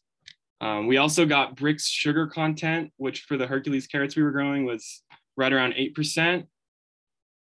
And then we created a marketability rating of 1 to 5, just based off of size and shape. So 1 would be something too small to use for processing and something that is all kinked and swirled. And then a 5 is nice, big, perfect carrot.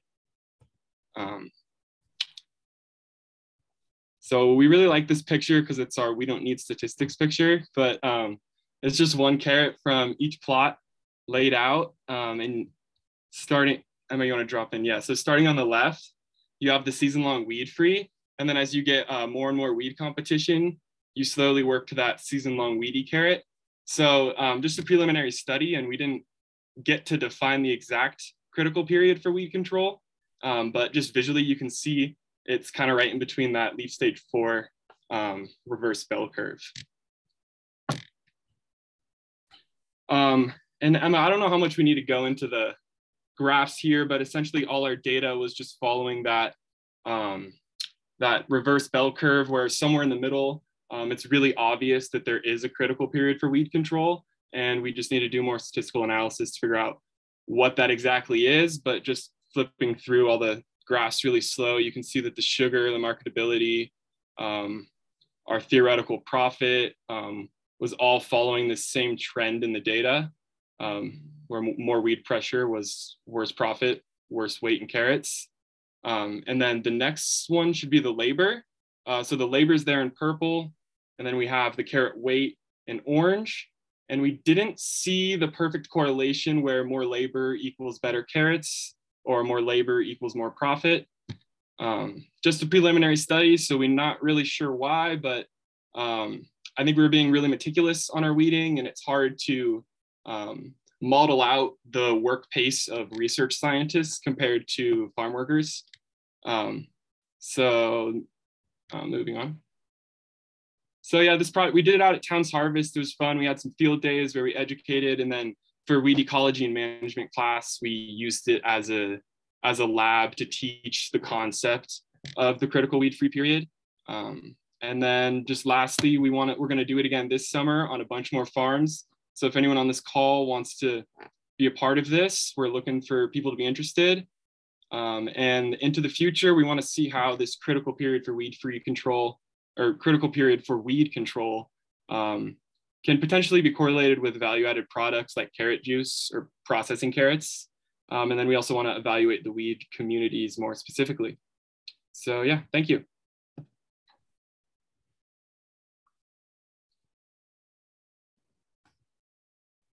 Great, thanks guys. Any questions for Emma and Andrew? It's like Joe's got a question. Joseph, sorry. Nope, sorry. That I forgot to lower my hand earlier. Okay. Okay, so if there aren't any questions right now, feel free to add any into the chat later on. But I think that we will move on to Mary's capstone students. All right. Hi, Dan. Can you hear me? Yep, we hear you. Okay. All right. Hi, everybody. Those were super interesting. Thanks, grad students and Andrew. I am here today to introduce the 7 undergraduate students who are part of the Sustainable Food and Bioenergy Systems capstone class. They're all seniors in this interdisciplinary undergraduate degree program. And they all completed internships this past summer as part of their degree requirements. And from those internships, they developed poster presentations that they were super excited to share at the MOA meeting in person while networking with all of you wonderful people. But here we are, we're networking online, and hey, that's fine. It's okay, it's not great, but it's okay. So what the students have done, as you know, is that they've recorded 5-minute summaries of their poster presentations. And I believe what we're going to do, unless I hear an uproar from the undergraduates, is that we're just going to play their 5-minute videos. And I think what we'll do, maybe we'll take a break in the middle and have a Q&A after 3, and then we'll do a Q&A after the last 4. Does that sound good, Dan and Kara? Okay. So I have them on my screen. Can I share my screen, you guys? Is that possible? You might be able to, you should be. You should be able to, Mary. Okay. All right. Can you guys, hey, we'll start with Gracelyn Abel's video. So you guys let me know if you can see my screen. Yes. Does it all look good? I'll move this down low and we'll start with this one. Here we go.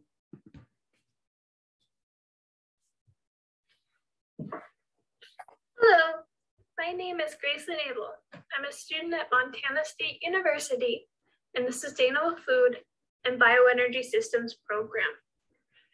Over the course of last summer, I developed a series of short-form videos to bridge the gap between limited resource beginner gardeners and location-appropriate knowledge for the Gallatin Valley. The pandemic inspired many to take to the soil for the first time, perhaps as an excuse to go outside. For others, it was the foreboding empty shelves at the supermarket. Whatever the reason, there was a noticeable uptick in new gardeners. It was my goal to figure out a way to communicate gardening know-how to newbies, especially those facing food insecurity and financial strain. Through partnering with the Gallatin Valley Food Bank, Bozeman's Human Resource Development Council, and Town's Harvest Garden, I researched, planned, and filmed an assortment of topics. These topics range from seed buying, bed preparation, weed control, season extension, and food preservation. It was important that each video could be watched independently and that everything was easy to understand. I made sure to be mindful that many gardeners have limited space to work with, and so I catered content towards container gardens and small spaces. It was important that the medium used to disperse this knowledge was one that was accessible to those most in need. A lot of resource-poor individuals are also time limited. That is why I chose to make short-form videos to be posted on social media. These videos are 1 to 3 minutes in length, maintaining the attention of the viewer, respecting their time, keeping the information in easy-to-digest bite-sized pieces. This is no easy feat, as it can be very difficult to condense information to fit within the parameters of short-form video. My time spent at Town's Harvest Garden, as well as my education, gave me the foundation needed to undertake this project. However, true success could not be achieved without the thoughtful advice from the Gallatin Valley Food Bank Director, Jill Holder, my program director, Mary Stein, and the town's director and professor, Mac Burgess. Their knowledge and expertise was paramount to making this series what it is. I believe these videos will help limited resource audience find gardening more accessible and the information provided useful. Thank you so much for your time. All right. Thank you, Gracelyn. I'm going to move now to Dylan Halvorson, who did his internship over at Homestead Organics Farm in the Bitterroot.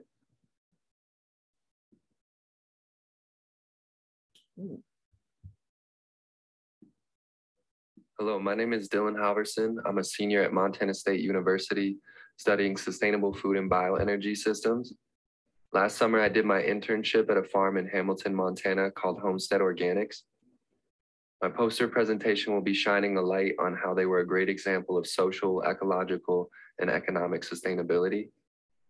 I want to begin by giving an overview of some key terms and concepts that will be embedded into this presentation, and also topics I would love for questions to be asked about. The science and/or practice of agroecology, permaculture versus monoculture farming systems, and why one may be considered more resilient than the other. What does regenerative agriculture mean? The importance of soil building, ways to promote and protect biodiversity on farms, identifying ecosystem services, mixed farming or wild farming, agroforestry, cover cropping and intercropping, food sovereignty. What is a gift economy and how is it based on reciprocity versus extractive methods of interacting with resources? So to begin, I just want to talk about sustainability at large. So sustainability can mean a lot of different things to different people, but for the sake of this presentation, we'll broadly define it as meeting the needs of the present generation without compromising the ability of future generations to meet their own needs. So moving into the social aspect of Homestead Organics. Homestead Organics farm initially started out as a farm that was mostly transactional, selling their produce through their CSA farm stand and attending farmers markets. Eventually, it transformed to be a lot more experiential with the creation of a nonprofit organization called Cultivating Connections.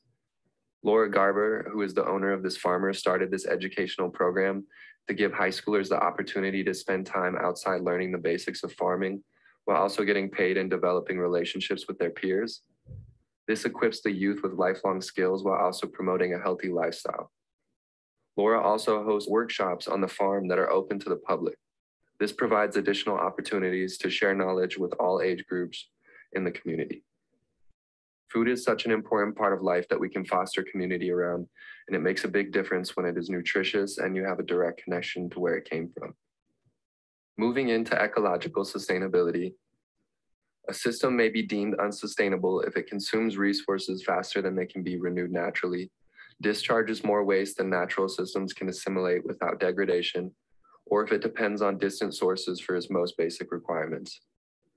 It was such a paradigm shift for me to actually wake up every day this summer and have almost all the essentials of life provided in a 14-acre plot of land.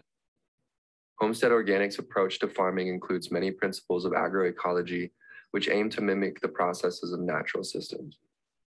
They recognize and support the existence of ecosystem services provided by healthy soils, diverse species of plants and animals, and agroforestry. Some crops were grown to act as a sanctuary for pollinators, and others were meant to be herbal tonics that serve as medicinal remedies. They had chickens, pigs, goats, geese, turkey, and ducks. Each of these animals had a unique function and role on the farm. When you look at many of our built environments currently, some can be very industrial and not resemble the surrounding ecology that they're nested in. Homestead Organics was an incredible example of what humans can do through stewardship to restore the land to be flourishing with biodiversity while also benefiting the surrounding ecology. Moving into economic sustainability, the word economy can be defined as a large set of interrelated production and consumptive activities that aid in determining how scarce resources are allocated. A gift economy refers to the economic activity characterized by offering services and goods to other members of the community without the expectation of monetary reward. Homestead Organics operated in both of these worlds simultaneously. Because they have such a diverse operation, it really opened up the opportunity for multiple revenue streams. These included value-added agriculture, glamping venues, catering service, farm tours, and a Patreon account. Laura would also host what she called Mayday Garden giveaways, where she would do all the technical work of seeding and growing plants to the point where they were ready to be transplanted into a garden and give them away to the community so they could start their own garden at home without going through all the troubles that come with being a beginner gardener. If you're curious to learn more about the farm, you can scan the QR code at the bottom of the poster. Also, remember to look at the list of key concepts and terms and ask more in-depth questions, as I would love to answer them. I just want to finish this presentation by acknowledging the Cultivating Connections nonprofit program and Laura and Henry, who are the two owners of Homestead Organics Farm. I want to thank Mary Stein for being such a guiding force and providing support as my advisor and professor in the SFBS program. I want to say thank you to Dr. Wanyuan Kuo, because it was in her food product development class that I was assigned Laura Garber as my mentor that eventually led me to getting this internship. Last, I want to send my gratitude to a film crew that I met while being at the farm this summer that helped me with a documentary that I'm currently working on for Homestead Organics Farm and for all farms that are truly acting as a form of economic, ecological, and social sustainability. Thank you.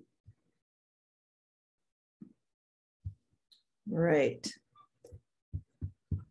Oh, okay. You all can still hear me, correct, Dan and Kara? Yep. Okay, I'm going to do one more and then we'll go to a short Q&A. This is Braedon Lineman, who worked with Dr. Bruce Maxwell's lab looking at effects of bison reintroduction on ecosystems and the environmental landscape within the Blackfeet Nation.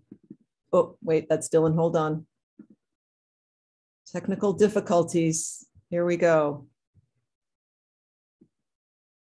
Oh, just want to click.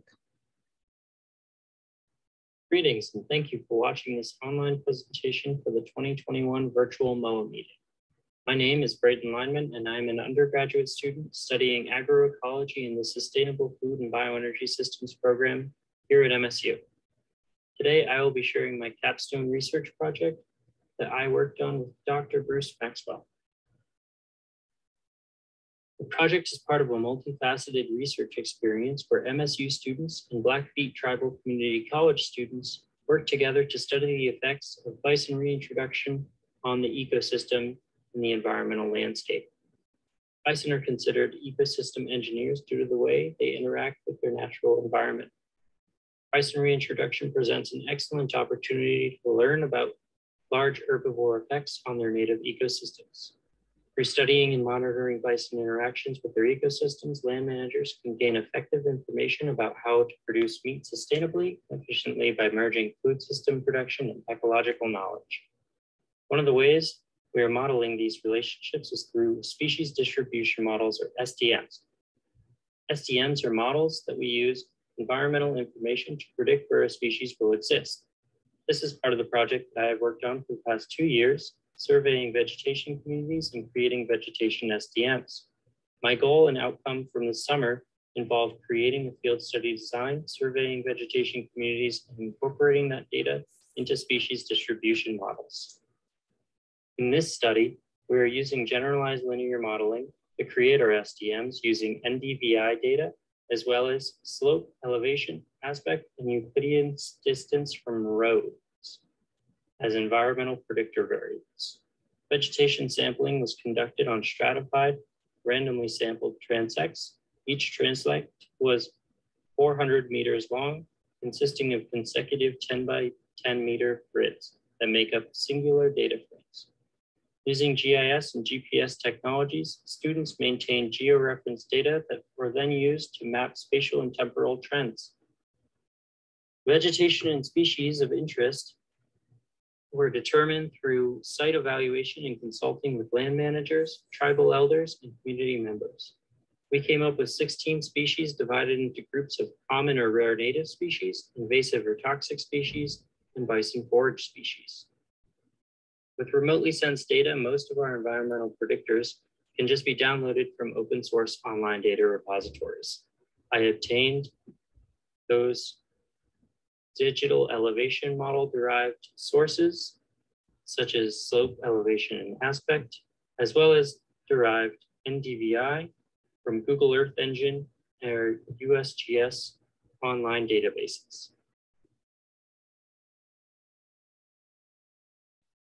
I then used Crayon R Studio software to plug the data into a generalized linear model and created an SDM for each of our species of interest. Here we see 2 of those SDMs. On the left, fringed sagewort, which is Artemisia frigida, and on the right, cinquefoil shrub, which is Potentilla fruticosa. Below them, you will see their summary statistics in a table. These tables show their p-values, which signifies the significance of the relationship between each of the variables and the predicted outcome, aka vegetation distribution. Here we see the other 2 SDMs included in this poster, below which are, again, their summary statistics within the table. Each of those summary statistics shows an asterisk next to the p-value. However, many of those asterisks indicates how significant the result. 1 meaning somewhat significant, and 3 meaning highly significant.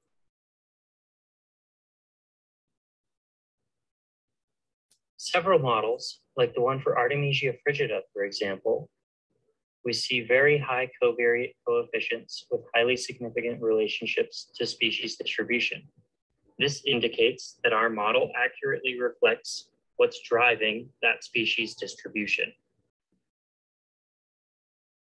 There are many sources of error in some of these, however, such as the NDVI data layer, causing the roadways to appear ideal habitat. From this summer, extreme drought and heat caused many abnormalities in vegetation physiology, making the detection of certain species virtually impossible. And due to wildfire conditions, we were unable to reach one of our pastures as it required extensive off-road vehicle travel. Thank you for taking the time to listen to my presentation. Take care and enjoy my classmates' presentations. Okay, if we want to, I'll stop sharing for a moment.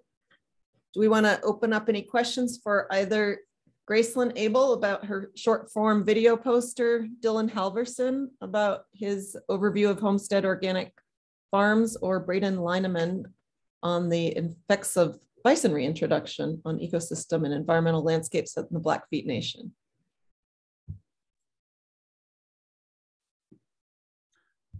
Hey, Gracelyn, are you going to follow up with another set of videos for this coming season?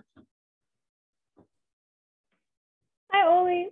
My videos are going to be published starting in January to follow the season, so that my hope is to time it right around when gardeners are planning to buy seed, figure out what they're growing, and follow them through the season in a timely kind of live sort of fashion, just to make sure that the information is there when they need it and not like months prior when they're going to forget about it, you know? I hope that answers your question. Thank you. Any other questions?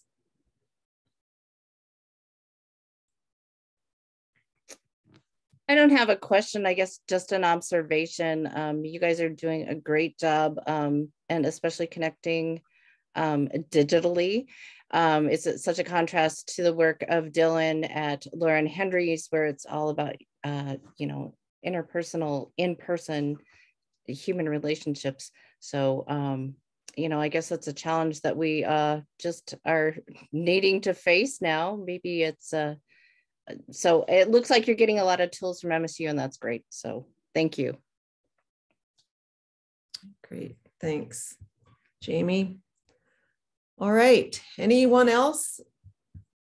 I think without, if Dan or Kara see anybody, just let me know.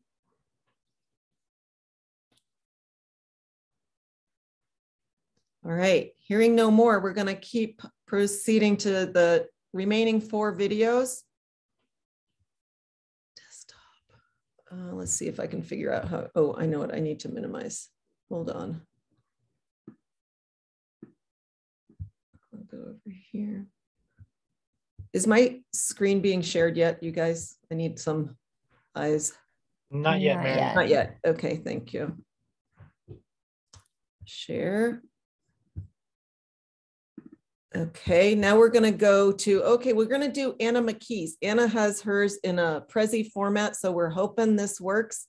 Anna's is a unique poster presentation that she decided to tell a personal food story, or her personal food journey, through the lens of her internship at Black Dog Farm, which is a pasture-raised pork and chicken operation in Livingston. So let's hope this works. All right, you guys see it? I think we're in luck. Does everybody see the Prezi page? Yes. Yep. Okay, here we go. Hello, my name is Anna Mckee, and I am a bachelor's degree candidate for the Sustainable Food and Bioenergy Systems program at Montana State University. I would like to share with you all my personal food journey, the ongoing journey I've taken to reconnect with the source of my food. I grew up on a small family farm in Washington, so the foundation of where my food came from was set in place at an early age. I never wondered where the canned vegetables I ate for dinner came from, or where the bacon I had for breakfast originated. I knew very well that I helped pick those vegetables that we later canned. I probably named the pig who gifted us the bacon on my plate. My family prioritized growing nearly all our own food, and we had the privilege of living on land that provided for us. As I neared high school, there were some changes happening in my life, and I ended up moving from my farm to the suburbs of Seattle. The realization didn't set in instantly, but I slowly realized that there was a growing disconnect between my diet and knowing where my food came from. And I didn't just realize this in my own life, but in the lives of those around me as well. I couldn't see a single farm without driving out of town an hour. So why was I surprised to find that I had no idea where most of the food I bought in the nearby grocery store came from?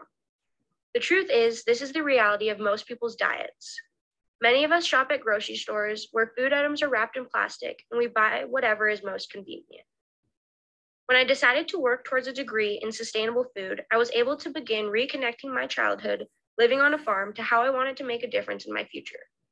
Last summer, I had the opportunity and privilege to intern at Black Dog Farm in Livingston with Tim and Kira Jaros as my mentors. Black Dog Farm pasture raises poultry and pork, and I quickly learned how important their methods of raising meat animals are for the future of sustainable farming. Black Dog Farm's pasture-raised animals live outdoors and are rotated around the farm inside movable fencing, and in doing so, help rejuvenate their pastures after years of disregard. Their belief in pasture-raised meat stems from the idea that animals should be raised outdoors so they can express their natural behaviors and produce healthier, higher quality, and more sustainable meat. Black Dog Farm also strongly supports eating local food and supporting other small-scale integrated farmers and ranchers. I learned that there's a big difference between pasture-raised, organic, and cage-free, although sometimes they overlap depending on the farm the product is coming from.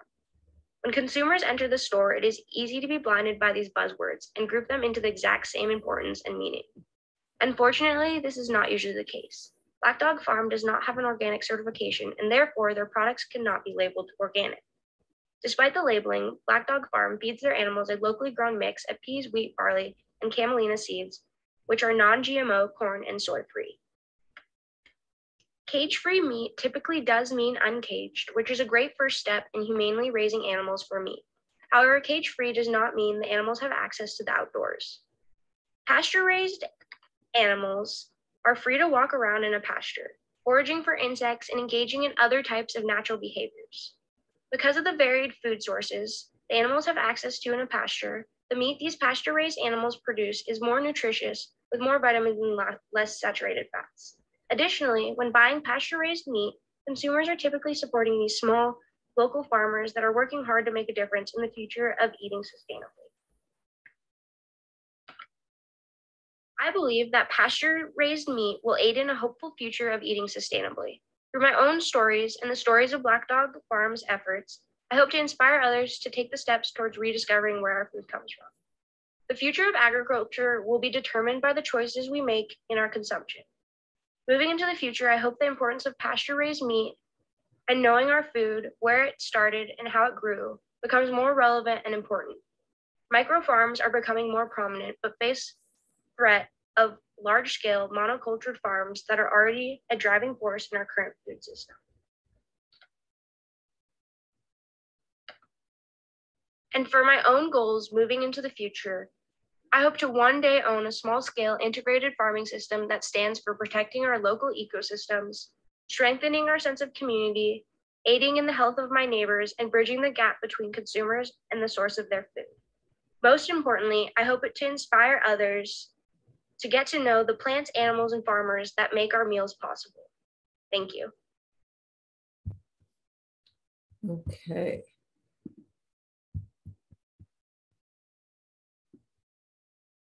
All right, let's see, how do I get back? My students, I'm sure, are laughing right now, watching me struggle with technology. Here we go. All right, we are going to move on to Grace Nichols, who interned at the Western Ag Research Center in Corvallis, examining value-added markets for cold hardy fruits.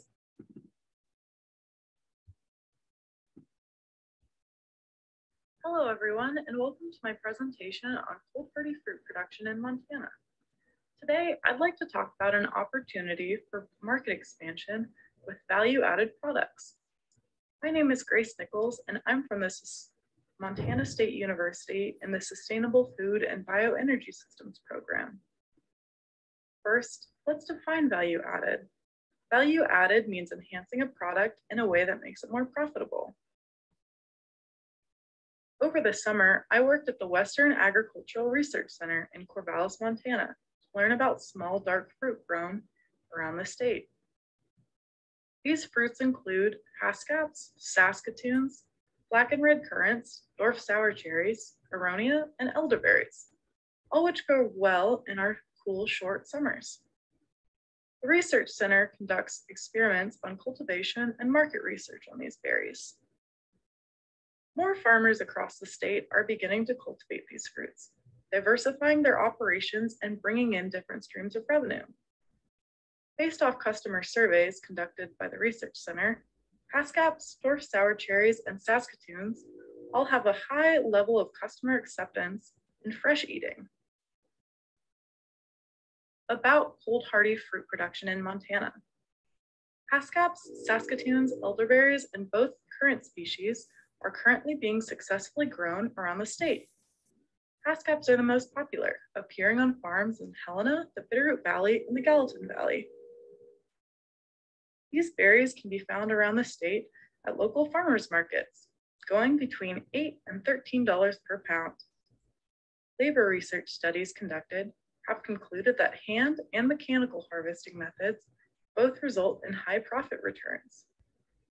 Based off customer acceptance surveys, customers' willingness to pay for a 6-ounce container of fresh fruit is between $2.50 and $4.70. Existing and potential markets for value-added fruit products. Integrating cold hardy fruits into community-supported agriculture shares provides a value-added opportunity for local farmers. Wines made from Haskaps have become more popular, with processing values of the berries going for $3 to $8 per pound wholesale.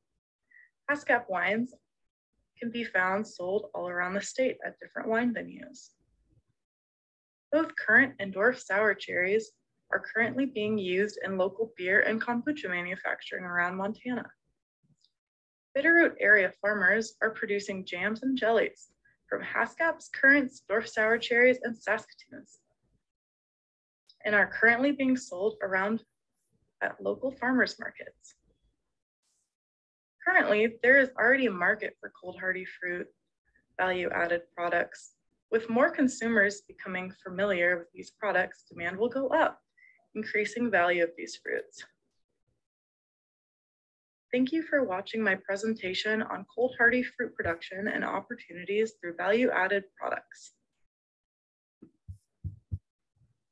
All right. 2 more, and then we'll go to Q&A again. Next up, we have Anna Parreira, who did her internship at the Matanuska Experiment Farm and Extension Center in South Central Alaska, where she used Instagram for conveying messages through their university extension service.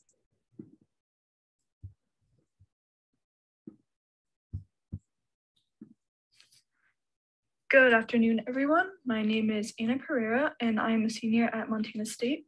I will be graduating this spring with a degree in sustainable food and bioenergy systems. Today, experiment of success with the published content. Wait, we're going to start over again. Sorry, folks. There we go. Good afternoon, everyone. My name is Anna Parreira, and I am a senior at Montana State. I will be graduating this spring with a degree in sustainable food and bioenergy systems. Today, I have the privilege of sharing with you all the work that I have done alongside the Mat-Su Extension Office and Experimental Farm in my home of South Central Alaska. So let's dive right in. In the spring of 2021, our Borough Extension Center was experiencing a struggle with community engagement. Their office, formerly bustling with people getting their canner gauges tested, taking farm walks, and attending food preservation classes, was majorly empty, with only employees and student researchers working in their individual spaces. I worked with the office director to brainstorm how we could bridge this newly created gap. In order to reach our local community and the greater community of Alaska, I spent a couple months developing material for a social media resource page. Throughout the summer and into the fall, I piloted this page using the Instagram platform. In photo, video, and written content, I produced educational and outreach materials covering topics from forage gathering to garden basics. Ultimately, this page has become a space for hundreds of regular followers, as well as thousands of interacting accounts who have the opportunity to engage with extension materials and with each other. So here's a screenshot of the Instagram page, as well as a QR code that you may scan to take you directly to the site. The main elements are visible: a logo, short description with a link, highlights. These are like folders for content of similar topics. And of course, the main attraction, posts in the form of photos, videos, written captions, all down there at the bottom. My work was made possible through collaboration with not only the extension team, but as well many community members and businesses. For all the content created, I participated in hands-on learning myself and documented these experiences and processes. In addition to interpersonal communication, I gleaned information from extension publications and academic articles from within our University of Alaska system. An excellent feature of Instagram has been its provision of data and analytics. So I'm able to see a daily breakdown of follower activity and demographics. These trends are also available over large spans of time, like months, years. This is helpful for quantitative measurement of success with the published content. It allowed me to adjust when I noticed that some posts were gaining greater interaction than others. Additionally, I was thrilled to see that the majority of followers are in Alaska, as shown in the pie chart, even beyond the borough in which I was working. And then the out-of-state and foreign followers are primarily similar accounts, such as teaching on the general topic of food systems. There is great potential for this form of media to be used in extension services. First and foremost, it promotes public access to education resources. For example, Mont guides and main points of certain academic publications, in addition to promoting news, upcoming events. Secondly, collaborations with farmers, local producers, university faculty. It's made much easier with the flexibility of Instagram live videos, posts, and what are called takeovers. With the Alaska Home and Harvest page, I was able to write business profiles, and I even hosted a giveaway with a company from the lower 48 to supply some followers with a greenhouse watering system, which was super cool. Thirdly, but certainly not lastly, this social media forum provides an opportunity for expanded employment and internship offerings, and not just for food system or ag-related degrees. Marketing, design, communications, all could significantly contribute to extension goals through a project such as this one. In closing, I extend my gratitude to my community on the Dena'ina homeland, its humans, plants, and animals for gifting me their stories, food, and medicine throughout my internship experience. Further, I would like to thank the groups and individuals listed here, a collection of businesses, nonprofits, community members, and extension staff who supported me in creating content and connecting to critical resources. As well, thank you all for listening, and I wish you and yours a healthy and joyous holiday season. Okay.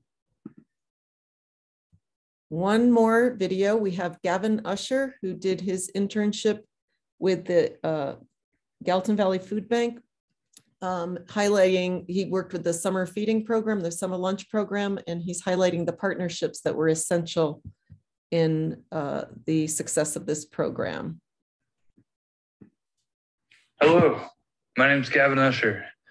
I'm a candidate for a Bachelor's of Science degree in Sustainable Food and Bioenergy Systems at Montana State University. This summer, I had the pleasure of being an intern for the summer lunch program in Bozeman, Montana. It's a program of HRDC, works with a lot of different area programs. And I was really able to see how many different impactful connections and partnerships really make this program successful. It serves lunch to any student that is 18 and under. It's funded through the USDA, again, with a lot of support from HRDC organizing, also kind of along with the food bank in Bozeman. And volunteers are just incredibly crucial. And I'll talk about that more in a second. But we're able to serve at 8 different sites around the around Bozeman area. And they're very centrally located to serve the most amount of students in our area. We're able to have a vast variety. Our lunches rotate on a 2-week basis, serving hot lunches every Thursday with just a vast variety, not just ham and cheese, but incorporating a lot of local foods in there too, into our the impact, we serve roughly 350 to 400 meals on average, 5 days a week from June to August. In order to do this, we really rely and are very grateful to have the support and get 1,400 volunteer hours. Volunteers help us with everything from making food, filling the lunch sacks with all different items, and also serving lunches out at sites, those 8 different sites in the Bozeman area. We were able to serve over 31,000 meals this summer, 15,000 being breakfast, another 15,000 being lunches, and just under 1,000 dinners. Very cool that we were able to do that.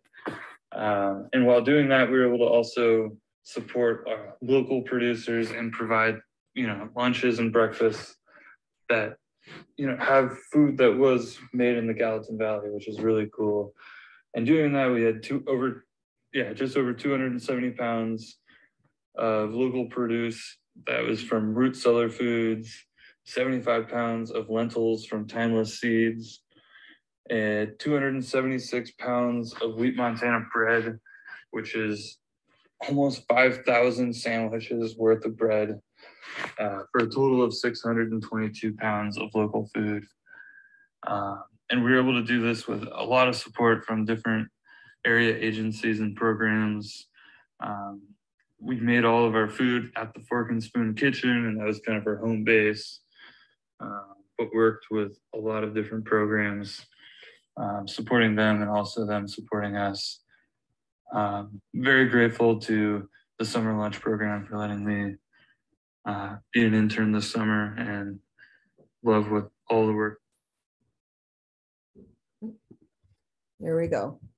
All right, so that's a wrap on the 7 capstone student videos. If there's any questions now I'm gonna stop sharing. For Anna with her personal food journey with Black Dog Farm, that's Anna Mckee. Then Anna Parreira with the Matanuska Experiment Extension Center in South Central Alaska, the Instagram, using Instagram with extension. Grace Nichols with the Western Ag Research Center looking at cold hardy fruit, and then Gavin Usher with the summer feeding program in the Gallatin Valley.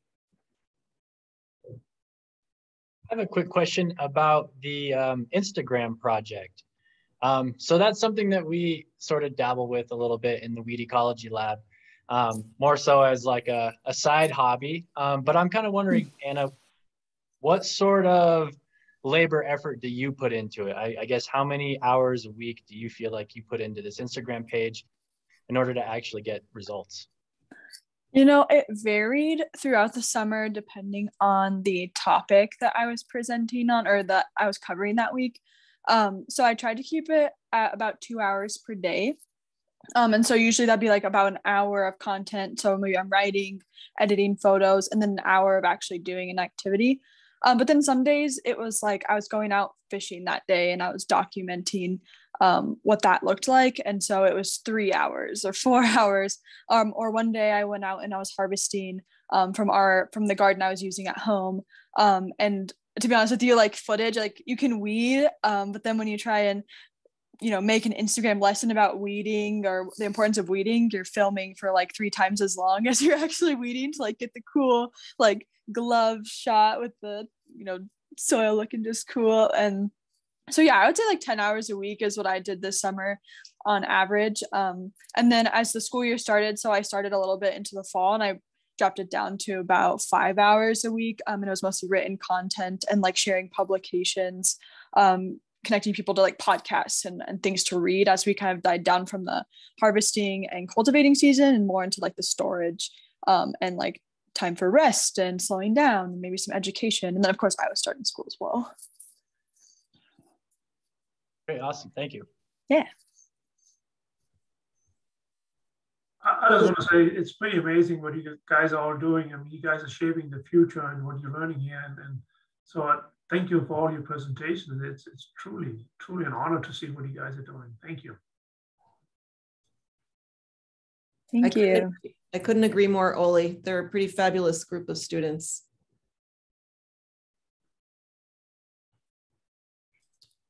Any other comments or questions? Just well done, everyone. And again, I hope we can meet in person soon. Thank you. I hope so too. Thank you all. And thanks for making it happen so the students could present their work. I really appreciate that. Thanks, Mary, for all your work in pulling this together too. And Dan and Kara and all the students. Dan and Kara. And yes, exactly. And their advisors as well. Thank you. Thanks, everybody. Yep. Thank you guys for being so flexible. Please, if you can, go to that YouTube link and take a look at the full presentations.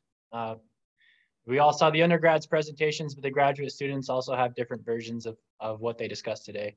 So please take a look. Thanks.